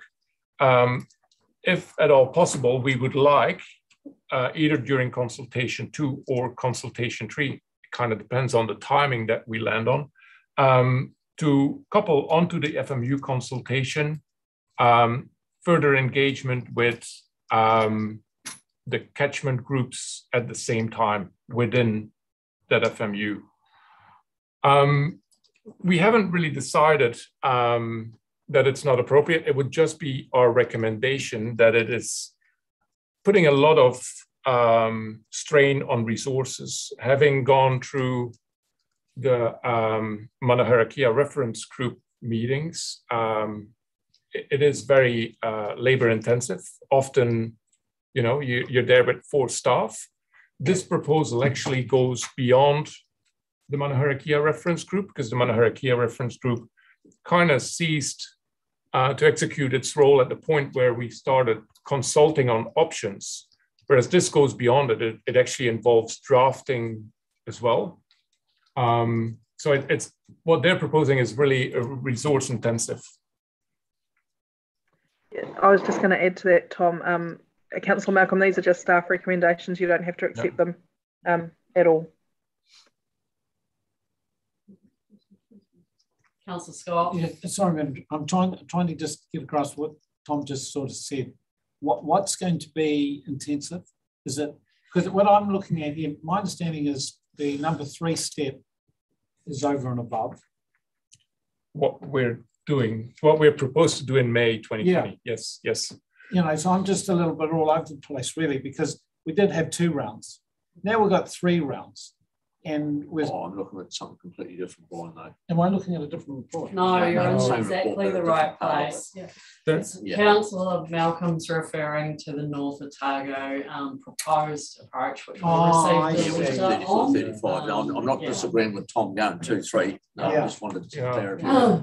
And that adds further. Okay, so I don't want to hijack the North Otago one either, because the North Otago one, you actually came to that's what it was. It was too intensive. So that's what you were referring to. Yeah. Not just too intensive, a range of different reasons that are outlined in the report. Okay, I apologise. Yeah. Well, can I ask a separate question then? Yes. Away from the North Otago. Well, we're on questions. You can go, yeah. So, like, am I doing the wrong thing by supporting the 3rd step where there's this periphyton anomaly that's been thrown in there, that there's timing issues around? Like, you know, I'm adding to the scope, but then it could be complicating things in terms of December 2023. I'd like some guidance from staff on that. I'd like to think we've still got a year and a half and just cut your cloth and get on with it. We do have a year and a half, but the reality of that is there are a number of procedural hoops that we have to go through before we can notify. We need to bring in ELT, but also we need to do 2 rounds of pre-notification consultation with specified stakeholders that's specified in the RMA. Yeah. We are also looping in council and preparing council reports. It actually takes up a lot of time. So working backwards from the notification date, we came to the conclusion that actually the bulk of the work needs to be finished by April next year in order to meet that deadline. So there's actually not that much time. I'd just say, Councillor Scott, it's really important to disentangle the third round of consultation from the periphyton. They're not connected. The fact that we're doing that extra consultational reporting back isn't the thing that's causing us issues. It's the MFE's guidance that's causing us issues. So they are separate things. Okay, well, I'll accept it on the face of it. But the periphyton may delay the consultation because you need that info before you can go to the community for their thoughts on limits, etc. Yeah. Thanks. That's exactly right. Yep. I'm now again, and I apologise, confused because I thought that was the next paper was about the thing that was coming tomorrow, about periphyton and things, and you would talk to it then. But I'm now looking at this because I was about to move these recommendations, and I see in 5 that staff will develop options for the timing of rounds 2 and 3 for the group at its meeting tomorrow. So you've got those options available because you've developed them for the 9 o'clock tomorrow morning. Why would they not come to us? So through you, Chair, a couple of reasons. One, they weren't ready in time for the council meeting, but the way the governance group is set up is that's the order. The reason we've brought the governance group forward to tomorrow is so that we can bring the direction they land on to the next S&P committee in August. And so it's a timing and a process issue for both those. Is that still okay then? Like coming yes, back if we get directed, is yeah. fine. Yep. I would like to see they're available today. I realise that they weren't available 2 weeks ago whenever this paper was written, and that wasn't, the whole thing's just sort of got out of kilter in a sense, but I would at least like to be able to say, here is the proposal that's going there in the morning. We note that it is going to be, this is what it is, and it's going to be, go to that meeting tomorrow, because just to say, this is saying notes that staff will develop options for something for tomorrow morning, and you've already developed them and they're already there. Why don't we have them in at least? Well, I think we've had the answer to that, haven't we? And we may not agree with the answer to that, but it's in relation to the order. And okay, as far as staff are aware, that's the correct order that we want to go with, which is Land and Water Governance Group, S&P, and then Council. Yeah. Okay, well, I'd like to move the first 4, and I'm not going to pick up 5 at all because I think that's a nonsense. Staff will develop options for something that they've already developed options for. We're just not being shared with. So I'm just going to ask to move the first 4. Through you, Chair, everyone does have those options because everyone's got the governance group agenda for tomorrow. So you've all got that and seen it. Right. Okay. So can we refer to it now here? So it can be in part of the public record for this meeting. I think that's the same question coming from a different angle of what's the correct timing or not. No, because I'm saying if we've got it and it's there, this is the public meeting, this is our public face time, then why don't we just say as per this agenda when it says notes that with respect, you have asked the same question approximately 10 times. Okay, and what's the approximate answer? No, or yes, or it doesn't suit us to do it in that order, or that's not the order that was sorted, or what? There isn't a motion or anything to do something different. I have just said, I would, in view of that, I would like to move the first 4 and note that as according to the attached agenda for the meeting tomorrow, this is what it will be. It's just sort of, so that's it. Here is where to talk about things like, because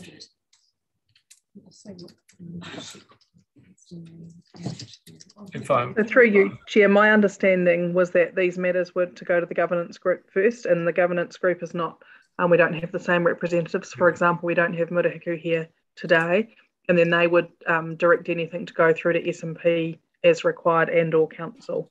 So that's the order that we're trying to preserve. But whether you want to do something different, that's your call. That's just the order that the council agreed on when they set up the governance group. When they're presented to LMP tomorrow, LWP tomorrow, do they make the decision? No. So those options that they're so presented tomorrow, what happens to those options? So they would make a recommendation and we would bring a paper to S&P in August. And it won't be decided. It won't be decided. It won't have been done. They don't have. Okay. Tom, have you got an answer? They don't have decision-making power. No, that's fine. If those options that are being presented tomorrow, nothing happens with them, they just look at them and talk to them tomorrow. They do the normal process. Yeah. What's that? They do the normal process. The governance group comes to a conclusion, passes a recommendation off to the next S&P meeting in August. Just the way it always works.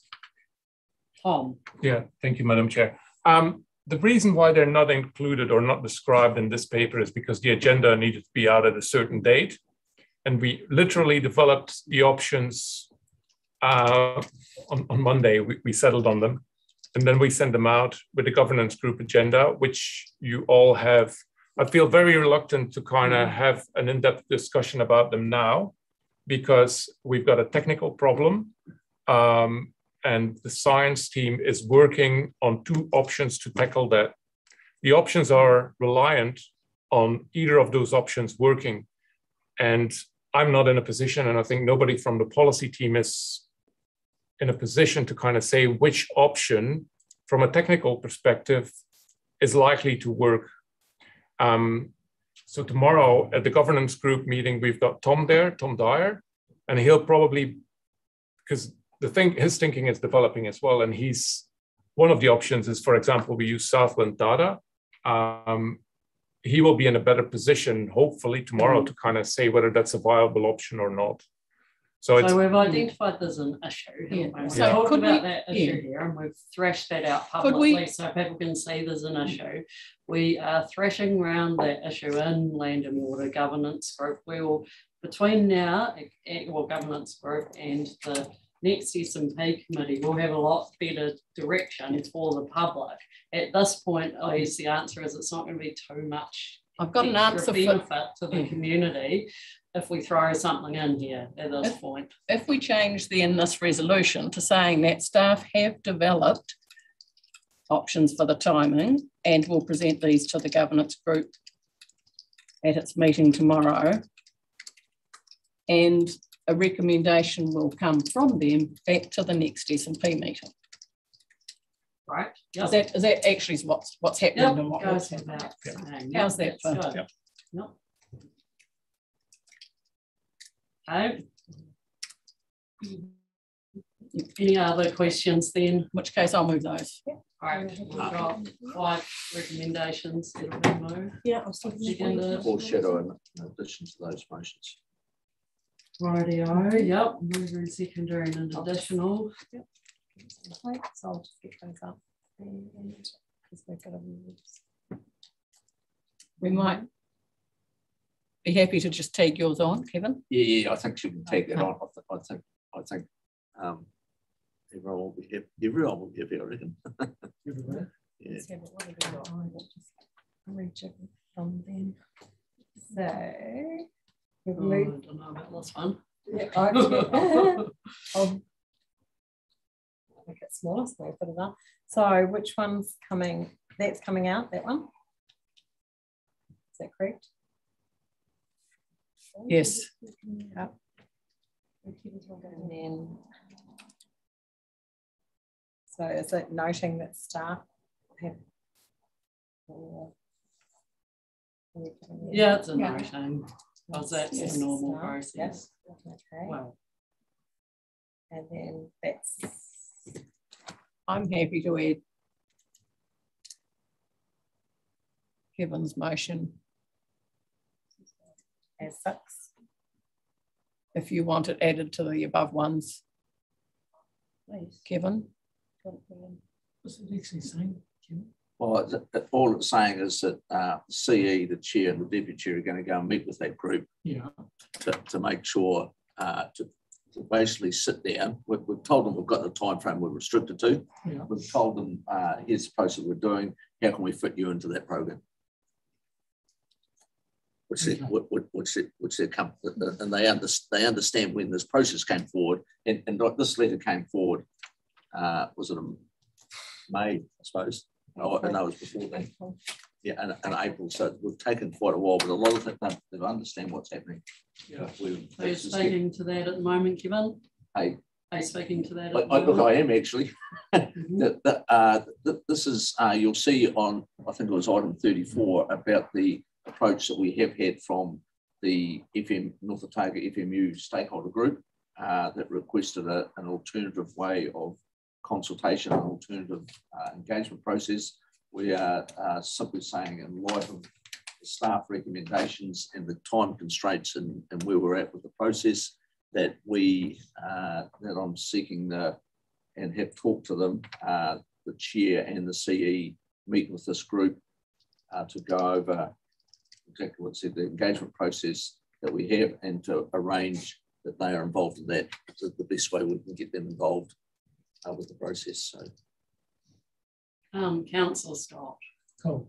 I missed out on a little bit of that previous debate on that. When I read this staff report, one of the things that jumped out to me was it described the consultation process that only relies on engagement with selected stakeholders, does not meet the principles of the LGA or the process requirements of the NPSFM. Now, I may have completely missed something here, so I'm not trying to live storm. That's on page. Is what's being proposed. The question, quite simply, is I think what Kevin's saying is that it'll meet the time requirements, December 2023, it'll fit in with that. But does it actually meet the requirements to establish, for the FMU, for the... No, it's just for that group. Yeah, we're actually not in questions at this point. We're in debating. We've got a recommendation. We've got a paper that actually does a cost benefit, a risk of us. Right, order. Well, the thing is, we've introduced this new topic. Well, actually, it's not a new topic. It's not. The paper covers this one. Yep. You're either speaking to it or you're not. Yep. You've got a chance to speak to it if you like. Okay, well, I'm not asking a question, but if somebody could just tell me it meets the requirements of the water plan process, even in North Otago, I would appreciate that. They could lift their eyelid or something. Right, I'll allow it this time, but you did actually already cover this one off, Tom, earlier on. Through you, Madam Chair, if we do this, we have to complement it with a full FMU process, a process that allows everyone in the community, and that is anywhere in New Zealand, to participate. So you cannot just rely on the alternative process. So you have to combine it with another process. In North Otago, we're just talking about North Otago. North Otago, yes. So you've got the process, but you have to make it New Zealand wide, which is slightly different than the other FMUs. The NPS requires you that you've got to engage with communities and tangata whenua. With communities means everyone. Yeah. And are you okay with that? Is staff okay with that? Well, that's what we're doing in the FMU process. It's open to everyone. Yeah. I think the key thing is that the approach that the North Otago group are looking for is far more extensive in terms of time and resources than the proposal that staff have put in. And as I said to Councillor Malcolm before, you don't have to accept our recommendation, but there's probably a solution in there somewhere. So the motion, as I see it, will enable us to figure out if there is something that works for North Otago in the timeframes, as opposed to adopting the approach they've set out, because we've set out the reasons why that doesn't work within the timeline. So that's my understanding. Really good. I'd like to talk to it, if that's talking to it today. You're welcome to talk to it. And my talking to it is that I think it all works. I am pleased about 6, which has the chief executive in it, and he will certainly not allow us to try and do anything that would not work for our staff or take us down a rabbit hole that would be inappropriate. So that will, between him and our chair and deputy chair, they'll be able to come up with something that, with our able staff in the background, telling them what will work and what won't work, will be a good way of moving forward. So I'm particularly liking 6, and the other things are all good to me now that I understand completely what's going on here. So I recommend that to the rest of my council colleagues. Okay, I'd like to speak to it if that's all right as well. If everyone else, you've already spoken, Councillor Scott. I strongly recommend against doing it, and I know that sounds sad, but we need to back our process or not. We've had that opportunity through the paper. I back our process. Sure, I'm the FMU councillor for the Taieri. We've got some very significant issues in the Taieri, a long history of working with community there. I'm certain that we would want to do a more intensive process there as well, definitely. I don't think it's fair to focus on one particular area. I honestly think that if we set ourselves 10 years to do this water plan, that wouldn't be enough time.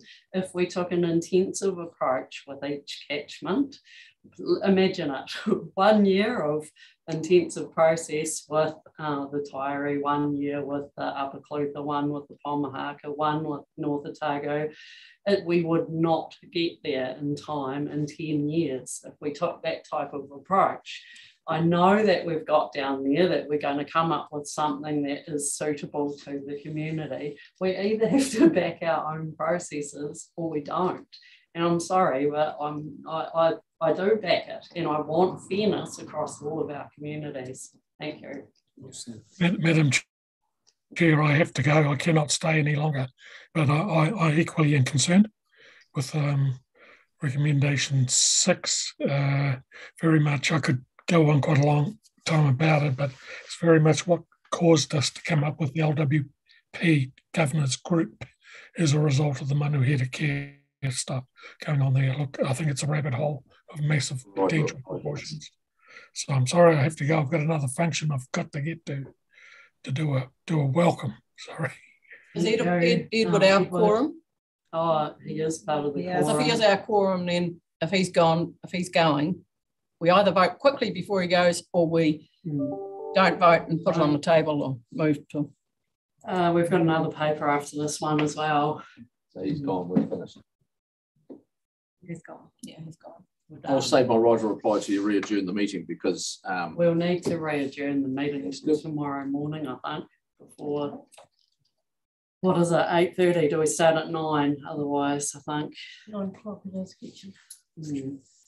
We've got 2 meetings tomorrow, haven't we? One on Onslow, the other one's on something else. We're still recording, aren't we? So Yes, we need we're to make a recording. decision on that and move and second it. We're going to have to, because we haven't got people here. So we're going to have to adjourn and come back at 8:30 tomorrow morning is the proposal. I can move. Sorry?